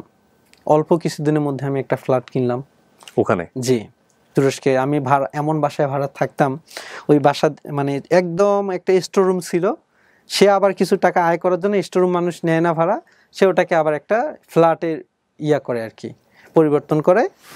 একটা রুম ছিল আর একটা কিচেন। যারা তুরস্কে হচ্ছে যে আমার ওই বাসায় গেছে, প্রপার্টি তো কিনতে পারে, মানে সিটিজেন না হলে প্রপার্টি কিনতে পারে, এখনো পারে। জি এখনো পারে। পরে আমার ওয়াইফ যাওয়ার পরে ওই বিজনেসটা বড় হয় আর কি। আচ্ছা, পরে হচ্ছে যে আপনি তো ফ্ল্যাট কিনে নিয়ে গেছেন না ফ্ল্যাট কেনার আগে নিয়ে গেছেন আপনার ওয়াইফকে? না, আগে নিয়ে গেছি। ফ্ল্যাট কেনার আগে নিয়ে গেছেন? হ্যাঁ আগেই, মানে যখন স্ট্রাগল করছি ওকে, ওই সময়টাতে নিয়ে গেছেন? ওই সময় নিয়ে গেছি। ওকে, তারপর আপনি একটা ফ্ল্যাট কিনে হচ্ছে যে নিজের ফ্ল্যাটে থাকা শুরু করলাম। আর 2019-এর কথা বলতেছি আমি। 2019 তখন হচ্ছে আমাদের দেশে বন্যা হয়েছিল, বড় একটা বন্যা হইলো ওই সময়টাতে। আর অন্যান্য অনেক সমস্যা দেখতেছিলাম যে প্রাকৃতিক দুর্যোগগুলো অনেক বেশি। তা আমি চিন্তা করলাম যে মানুষ আমার জন্য অনেক কিছু করছে, আমাদের গ্রামের মানুষজন, এলাকার মানুষজন, তা আমারও তো একটা দায়িত্ববোধ আছে, আমাকে হচ্ছে যে তাদের জন্য কিছু করা দরকার। আমি হচ্ছে আমার যতটুকু সামর্থ্য আছে, যেহেতু আল্লাহ আয় দিছে, আমি আমার সাধ্যমতো কিছু করে যাইতাম, দান সদকা যেটা করার দরকার। এই সময় হচ্ছে যে আমার মাথায় আসলো আমি যদি হচ্ছে যে একটা এনজিও গঠন করি তাহলে কেমন হয়। এটা 2019। ওকে, আমি হচ্ছে যে এই প্রস্তাবটা আমার যে প্রতিবেশী আছে তার্কিশ ভাইয়েরা, তাদেরকে দিলাম। ওকে, তারা আমার কথায় রাজি হয়ে গেল। তার কারণ তারা দেখতেছে যে আমি নিজে থেকে কিছু করতেছি, তো তারা দেখলো আমার একটা আগ্রহ আছে, তারা রাজি হয়ে গেল। তাদেরকে নিয়ে হচ্ছে যে একটা এনজিও গঠন করলাম, ইন্টারন্যাশনাল এনজিও। এনজিওটা খুব অল্প দিনে আমি হচ্ছে যে এনজিওটা টার্কিশ এনজিও। আপনাদের এই এনজিও থেকে সার্ভিস কি হয়? এই এনজিও থেকে আমরা হচ্ছে যে ইন্টারন্যাশনালি বাংলাদেশে, আফ্রিকায় আমরা হচ্ছে যে গরিব মানুষদের জন্য টিউবওয়েল, পানির যাদের সমস্যা আছে, এরপর হচ্ছে যে খাবার দাবারের, মানুষের বিভিন্ন রকমের ডোনেশন বা হেল্প, সেই হেল্পগুলো আপনারা ডিস্ট্রিবিউট করেন বিভিন্ন জায়গাতে। জি, মসজিদ, মাদ্রাসা, এতিমখানা, অজুখানা করে দেওয়া, কিংবা খাদ্য সহায়তা পাঠানো। কত সালে গঠন করলেন এটা? আপিলগুলো যে 2019-এ? জি 2019। আপনারা কতগুলো সার্ভিস দিতে পেরেছেন এখন পর্যন্ত বাংলাদেশ বা অন্যান্য দেশগুলোতে? আল্লাহর রহমতে বাংলাদেশে এবং হচ্ছে যে ওয়ার্ল্ডের 14টা দেশে টোটাল আমরা এখন পর্যন্ত 16,000 প্লাস শুধু নলকূপ স্থাপন করেছি। এগুলো সবই টার্কিশ সাহায্য থেকে? জি, টার্কিশ সাহায্য থেকে 16,000। এই সাহায্যগুলো আসে কোথা থেকে? এই সাহায্যগুলো টার্কিতে হচ্ছে যে এনজিও গুলো আছে, তারা হচ্ছে যে ইন্টারন্যাশনালি বিভিন্ন দেশে কাজ করার জন্য পার্টনার খুঁজে। তা আমরা হচ্ছে যে কি করি, আমরা অ্যাজ এ পার্টনার হিসেবে কাজ করি, যে তারা তাদের ওই প্রজেক্টগুলো ওগুলো আমাদেরকে দেয়, আমরা ওই প্রজেক্টগুলো আবার বিভিন্ন দেশে আমাদের যে কর্মীরা যারা আছেন তাদের দ্বারা ওই প্রজেক্টগুলো আমরা সম্পূর্ণ করে নিয়ে থাকি। ওকে, কো-পার্টনার হিসেবে কাজ করেন বেসিক্যালি। জি। এনজিওর পাশাপাশি আপনি কি করতেন? এনজিওর পাশাপাশি হচ্ছে যে আমি ওই আমার যে বিজনেস, এই বিজনেসটা হচ্ছে যে আমি কন্টিনিউ করতেছি। এই বিজনেসটা আমার চলতেছে, মানে এমন বেশি হচ্ছে যে অর্ডার আসতেছে যে আমি কুলাইতে পারতেছি না, প্রচুর অর্ডার আসতেছে। আপনি প্রোডাক্ট কালেক্ট করতেন কোথা থেকে? ওই প্রোডাক্ট কালেক্ট করতাম হচ্ছে যে এই যে তাহাতে কালে আপনাকে বললাম, ওখান থেকে কালেক্ট করে ওইখানে দিচ্ছি, মানে 800 থেকে 900 মিটারের মধ্যে কালেক্ট করে ওইখানে এনে দিচ্ছি পাশেই। কিন্তু প্রফিট হচ্ছে যে হিউজ একটা প্রফিট হচ্ছে, 500, 600, $1,000। তো এটা রিস্কি না? যে কোনো সময় যদি ওরা বুঝতে পারে যে এটা তো পাশাপাশি পাওয়া যায়, আমি কেন এত প্রাইস দিয়ে ওনার কাছ থেকে নিব? না, ওরা তো জানে, ওরা তো জানে যে আমি প্রোডাক্টটা ওইখান থেকে আনতেছি। আচ্ছা, এখন ওরা যে যাবে, ওদের কিন্তু সময়ের ভ্যালু আছে। কারণ এত কাস্টমারের চাপ যে ওরা যাবে আর আসবে, এতে ওদের একটা ক্ষতি হবে সময়ের। এই জন্য ওরা যাইতো না, যে ওরা একটা রেডি পাচ্ছে, রেডিমেড, আমার কাছে নিচ্ছে, আমি সীমিত লাভ ধরতেছি, কিন্তু তারপরে আমি যেহেতু অনেকগুলো দোকানের প্রোডাক্টগুলো দিচ্ছি, আমি অনেক আয় করতেছি। তখন পর্যন্ত কিন্তু এটা অফিসিয়াল ছিল না, আমার কোনো অফিসিয়াল বিজনেস না এটা। এটা হচ্ছে যে জাস্ট আমি হচ্ছে যে সার্ভাইভ করার জন্য করতাম, কিন্তু আল্লাহ এটাতে এত বরকত দিয়েছে যে আমি অনেক আয় করতেছি, হিউজ আয় করতেছি। পরে ওই ফ্ল্যাটটা কেনার পরে আর কি আরো বিজনেসটা বড় হয়। পরে হচ্ছে যে আমি চিন্তা করলাম যে আমাকে শুধু তো এই একটা বিজনেস নিয়ে থাকলে চলবে না।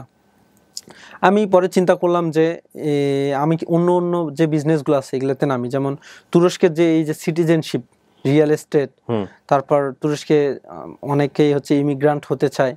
আমি চিন্তা করলাম যে এই বিজনেসগুলো নিয়ে একটু আমার দেখা দরকার, মনে মনে ভাবলাম আমার কাছে, কারণ ওই সময় ক্যাশ ছিল মোটা অঙ্কের।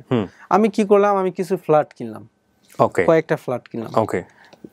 Flat is one kind of investment. G investment, কিনলাম, কিনতেছি, আবার বিক্রি করতেছি। সো রিয়েল এস্টেট বিজনেসে আলটিমেটলি ও পা দিয়ে ফেলছে। জি। তো এটা করলাম, দেখলাম যে এটাতে একটা হিউজ একটা অ্যামাউন্ট আয় হচ্ছে আমার, আবার ওই পাশে বিজনেস কিন্তু চলমান।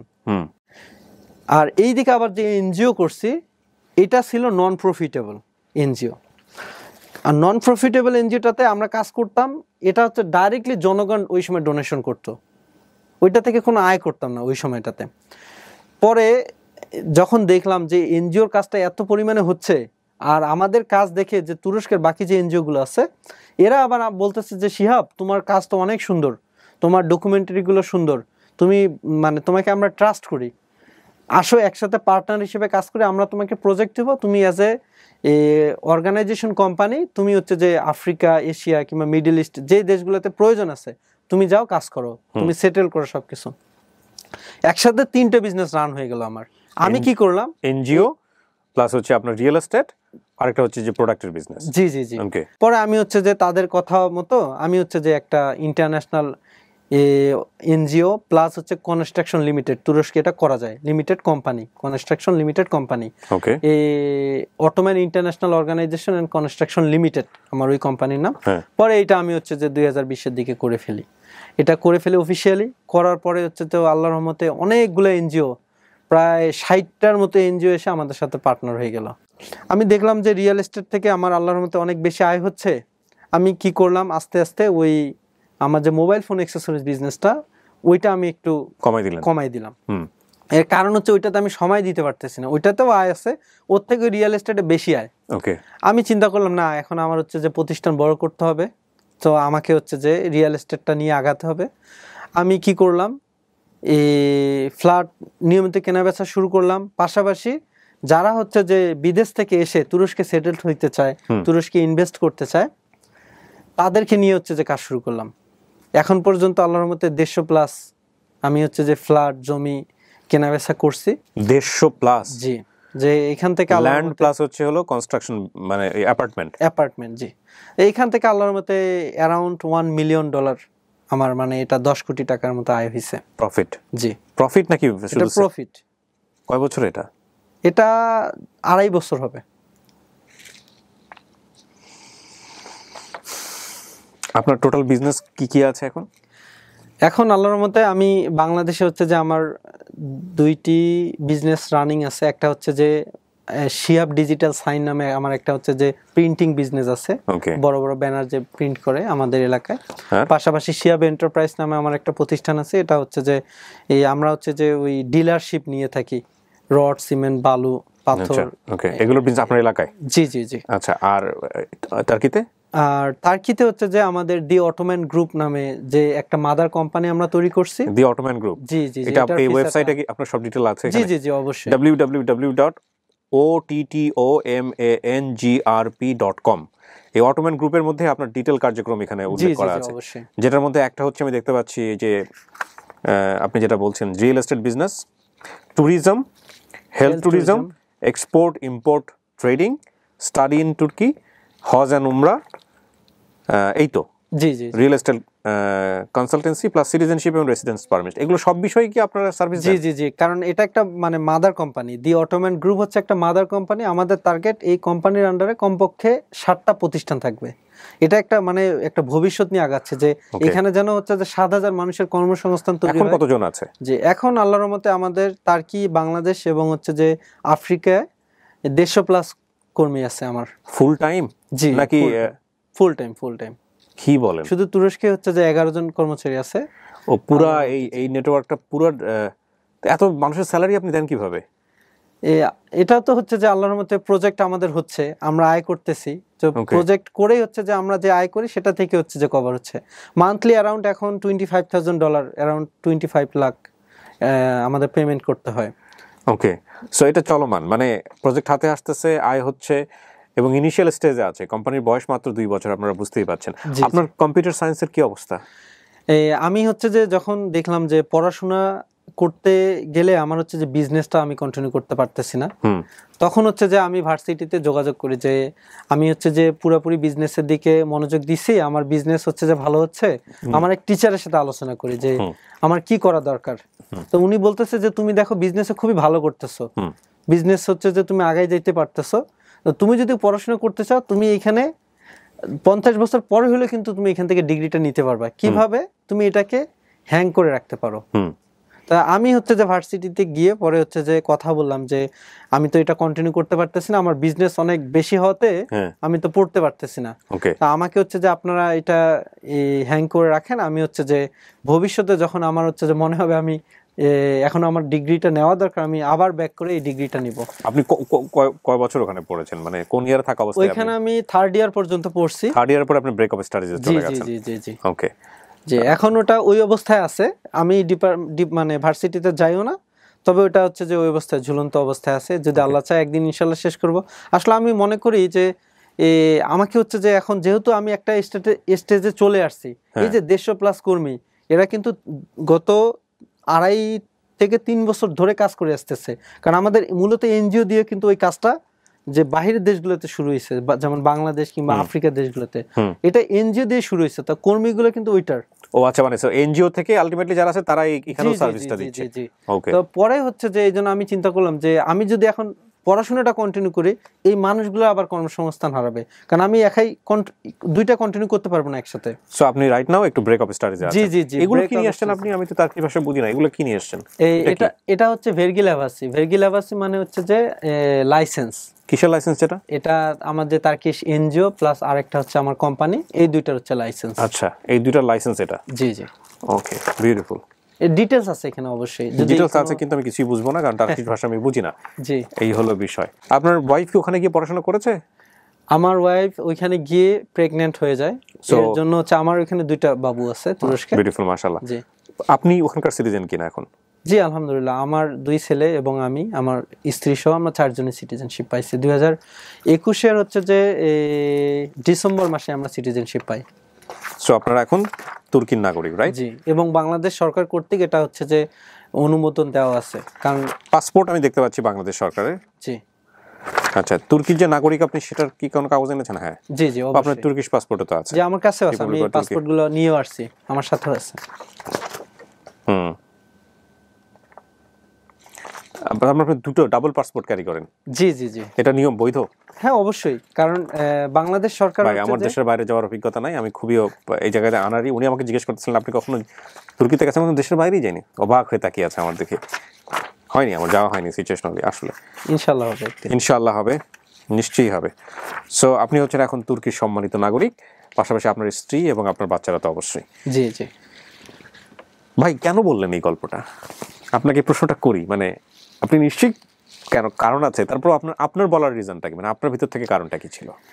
আমার ভিতর থেকে সবসময় হচ্ছে যে একটা বিষয় কাজ করতো, যে আমি যেভাবে স্ট্রাগল করে বড় হয়েছি, যে আমি জীবনে হচ্ছে যে ধাপগুলো পার করে আসছি, তা আমার মতো হচ্ছে যে আরো অনেক শিহাব আছে কিন্তু বাংলাদেশে, হাজার হাজার লক্ষ লক্ষ শিহাব আছে। তারা হচ্ছে যে প্রত্যেকটা স্টেজেই হয়তো অনেক কষ্ট করতেছে, অনেক শ্রম দিচ্ছে, কিন্তু সফলতা পাচ্ছে না। তা আমি বলবো যে ভাই, আপনারা লেগে থাকেন। আপনারা যদি লেগে থাকেন, একদিন না একদিন সফলতা আসবে ইনশাল্লাহ। ইনশাআল্লাহ। আর আমরা জানি যে আল্লাহ তাআলা হচ্ছে যে ব্যক্তি 1 পা আগায়, আল্লাহ তাআলা তাকে আরো 3 পা আগায় দেয়। রাইট। সো আমি বলবো যে অবশ্যই হচ্ছে যে আমাদের চেষ্টার মধ্যে থাকা দরকার। আমি মনে করি যে আমি এইখানে আসার আমার লক্ষ্য ছিল যে আমার যে স্ট্রাগল, আমাকে যে হচ্ছে যে মানুষ সাহায্য করছে, সর্বস্তরের মানুষ আমাকে সাহায্য করছে, আমি তাদের কাছে চিরকৃতজ্ঞ। আমি হচ্ছে যে এখনো ওই বড় খাতায় যদি আমি যাই আমার গ্রামে, আমি এখনো গেলে, আল্লাহ তাআলা আমাকে অনেক দিয়েছে আলহামদুলিল্লাহ, কিন্তু গেলে এখন আমি ওই যে শাক বিক্রি করতাম ওইখানে যাই, ওই মানুষগুলোর সাথে এখনো বসি, তাদের সাথে কাঁধে কাঁধ রেখে এখনো কথা বলি, কারণ আমার ভালো লাগে যে এইটা আমার অতীত, আমি এখানেই ছিলাম, এখান থেকে উঠে আসছি। তো আমি সব বলবো যে প্রত্যেকটা কাজকে হচ্ছে যে সম্মান দেওয়া উচিত, প্রত্যেকটা কাজের হচ্ছে যে মূল্যায়ন থাকা উচিত সমাজে, এবং আমাদের প্রত্যেকটা কাজকে সম্মান দিয়ে চলা উচিত। অসাধারণ স্টোরি। আপনার অ্যাসেটের জায়গাটা যদি আমরা একটু আসি, যদি কিছু আপনি বলতেন, না সমস্যা থাকে। তুরস্কে নিশ্চয়ই আপনার বাড়ি গাড়ি হয়েছে? জি আলহামদুলিল্লাহ, আল্লাহর কাছে লাখো শুকরিয়া। তুরস্কে আল্লাহ তাআলা আমাকে হচ্ছে যে প্রায় আমার 10টি ফ্ল্যাট এখন আছে আমার নিজস্ব।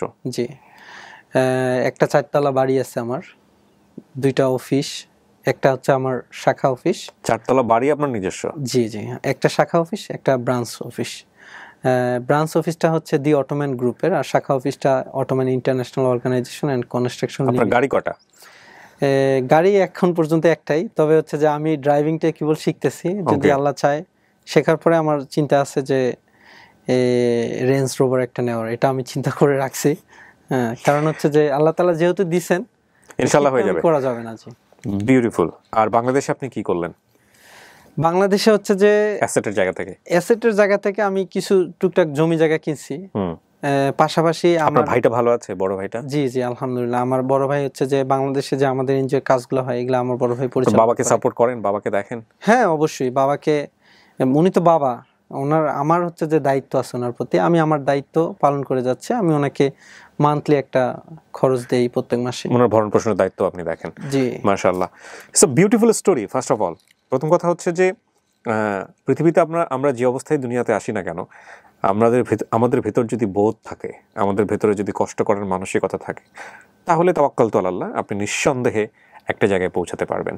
আমি সবসময় ব্র্যান্ডিং বাংলাদেশের যে কথাটা বলি, সেটা হচ্ছে আমি কিছু মানুষকে এনে এখানে দেখাতে চাই, এমনভাবে দেখাতে চাই যে তারা যেরকম, এবং এমনভাবে দেখাতে চাই যাতে করে আপনার জন্য তাদের জায়গাটা রিচ করাটা অনেক সহজ হয়। তো আমার খুব ভালো লেগেছে যে আজকে আমি এমন একজনকে দেখালাম যেই মানুষটা জীবনে এমন কোনো কাজ নাই করেনি, শুধু টয়লেট ক্লিন করা ছাড়া আমার মনে হয় যত রকমের অড জব আছে, যেটাকে আমরা ইংরেজিতে বলি বেসিক জব, কেউ কেউ অড জব বলে, তো সে সব ধরনের কাজ করেছে।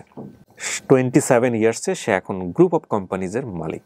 এবং এইটা শুরু হয়েছে মাত্র, কিন্তু শুরুর যে সাকসেস রেট আর ওনার যে অনেস্টি, সেটা নিঃসন্দেহে একসময় আরও বড় রিমার্কেবল জায়গাতে যাবে, এই বিশ্বাসটা আমার আছে। এই দোয়াটাও আমি করলাম আপনার জন্য, ইনশাআল্লাহ। আপনার পুরো পরিবারের জন্য শুভকামনা থাকছে। ধন্যবাদ আপনাকেও আমাকে সুযোগ করে দেওয়ার জন্য। নিশ্চয়ই। প্রিয় দর্শক এবং শ্রোতা, আমরা এখানেই শেষ করছি আজকের ব্র্যান্ডিং বাংলাদেশ। এক ব্র্যান্ডিং বাংলাদেশ থেকে হাজার ব্র্যান্ডিং বাংলাদেশের জন্ম হোক, সেই শুভকামনায় আজকের মতো এ পর্যন্তই। আসসালামু আলাইকুম।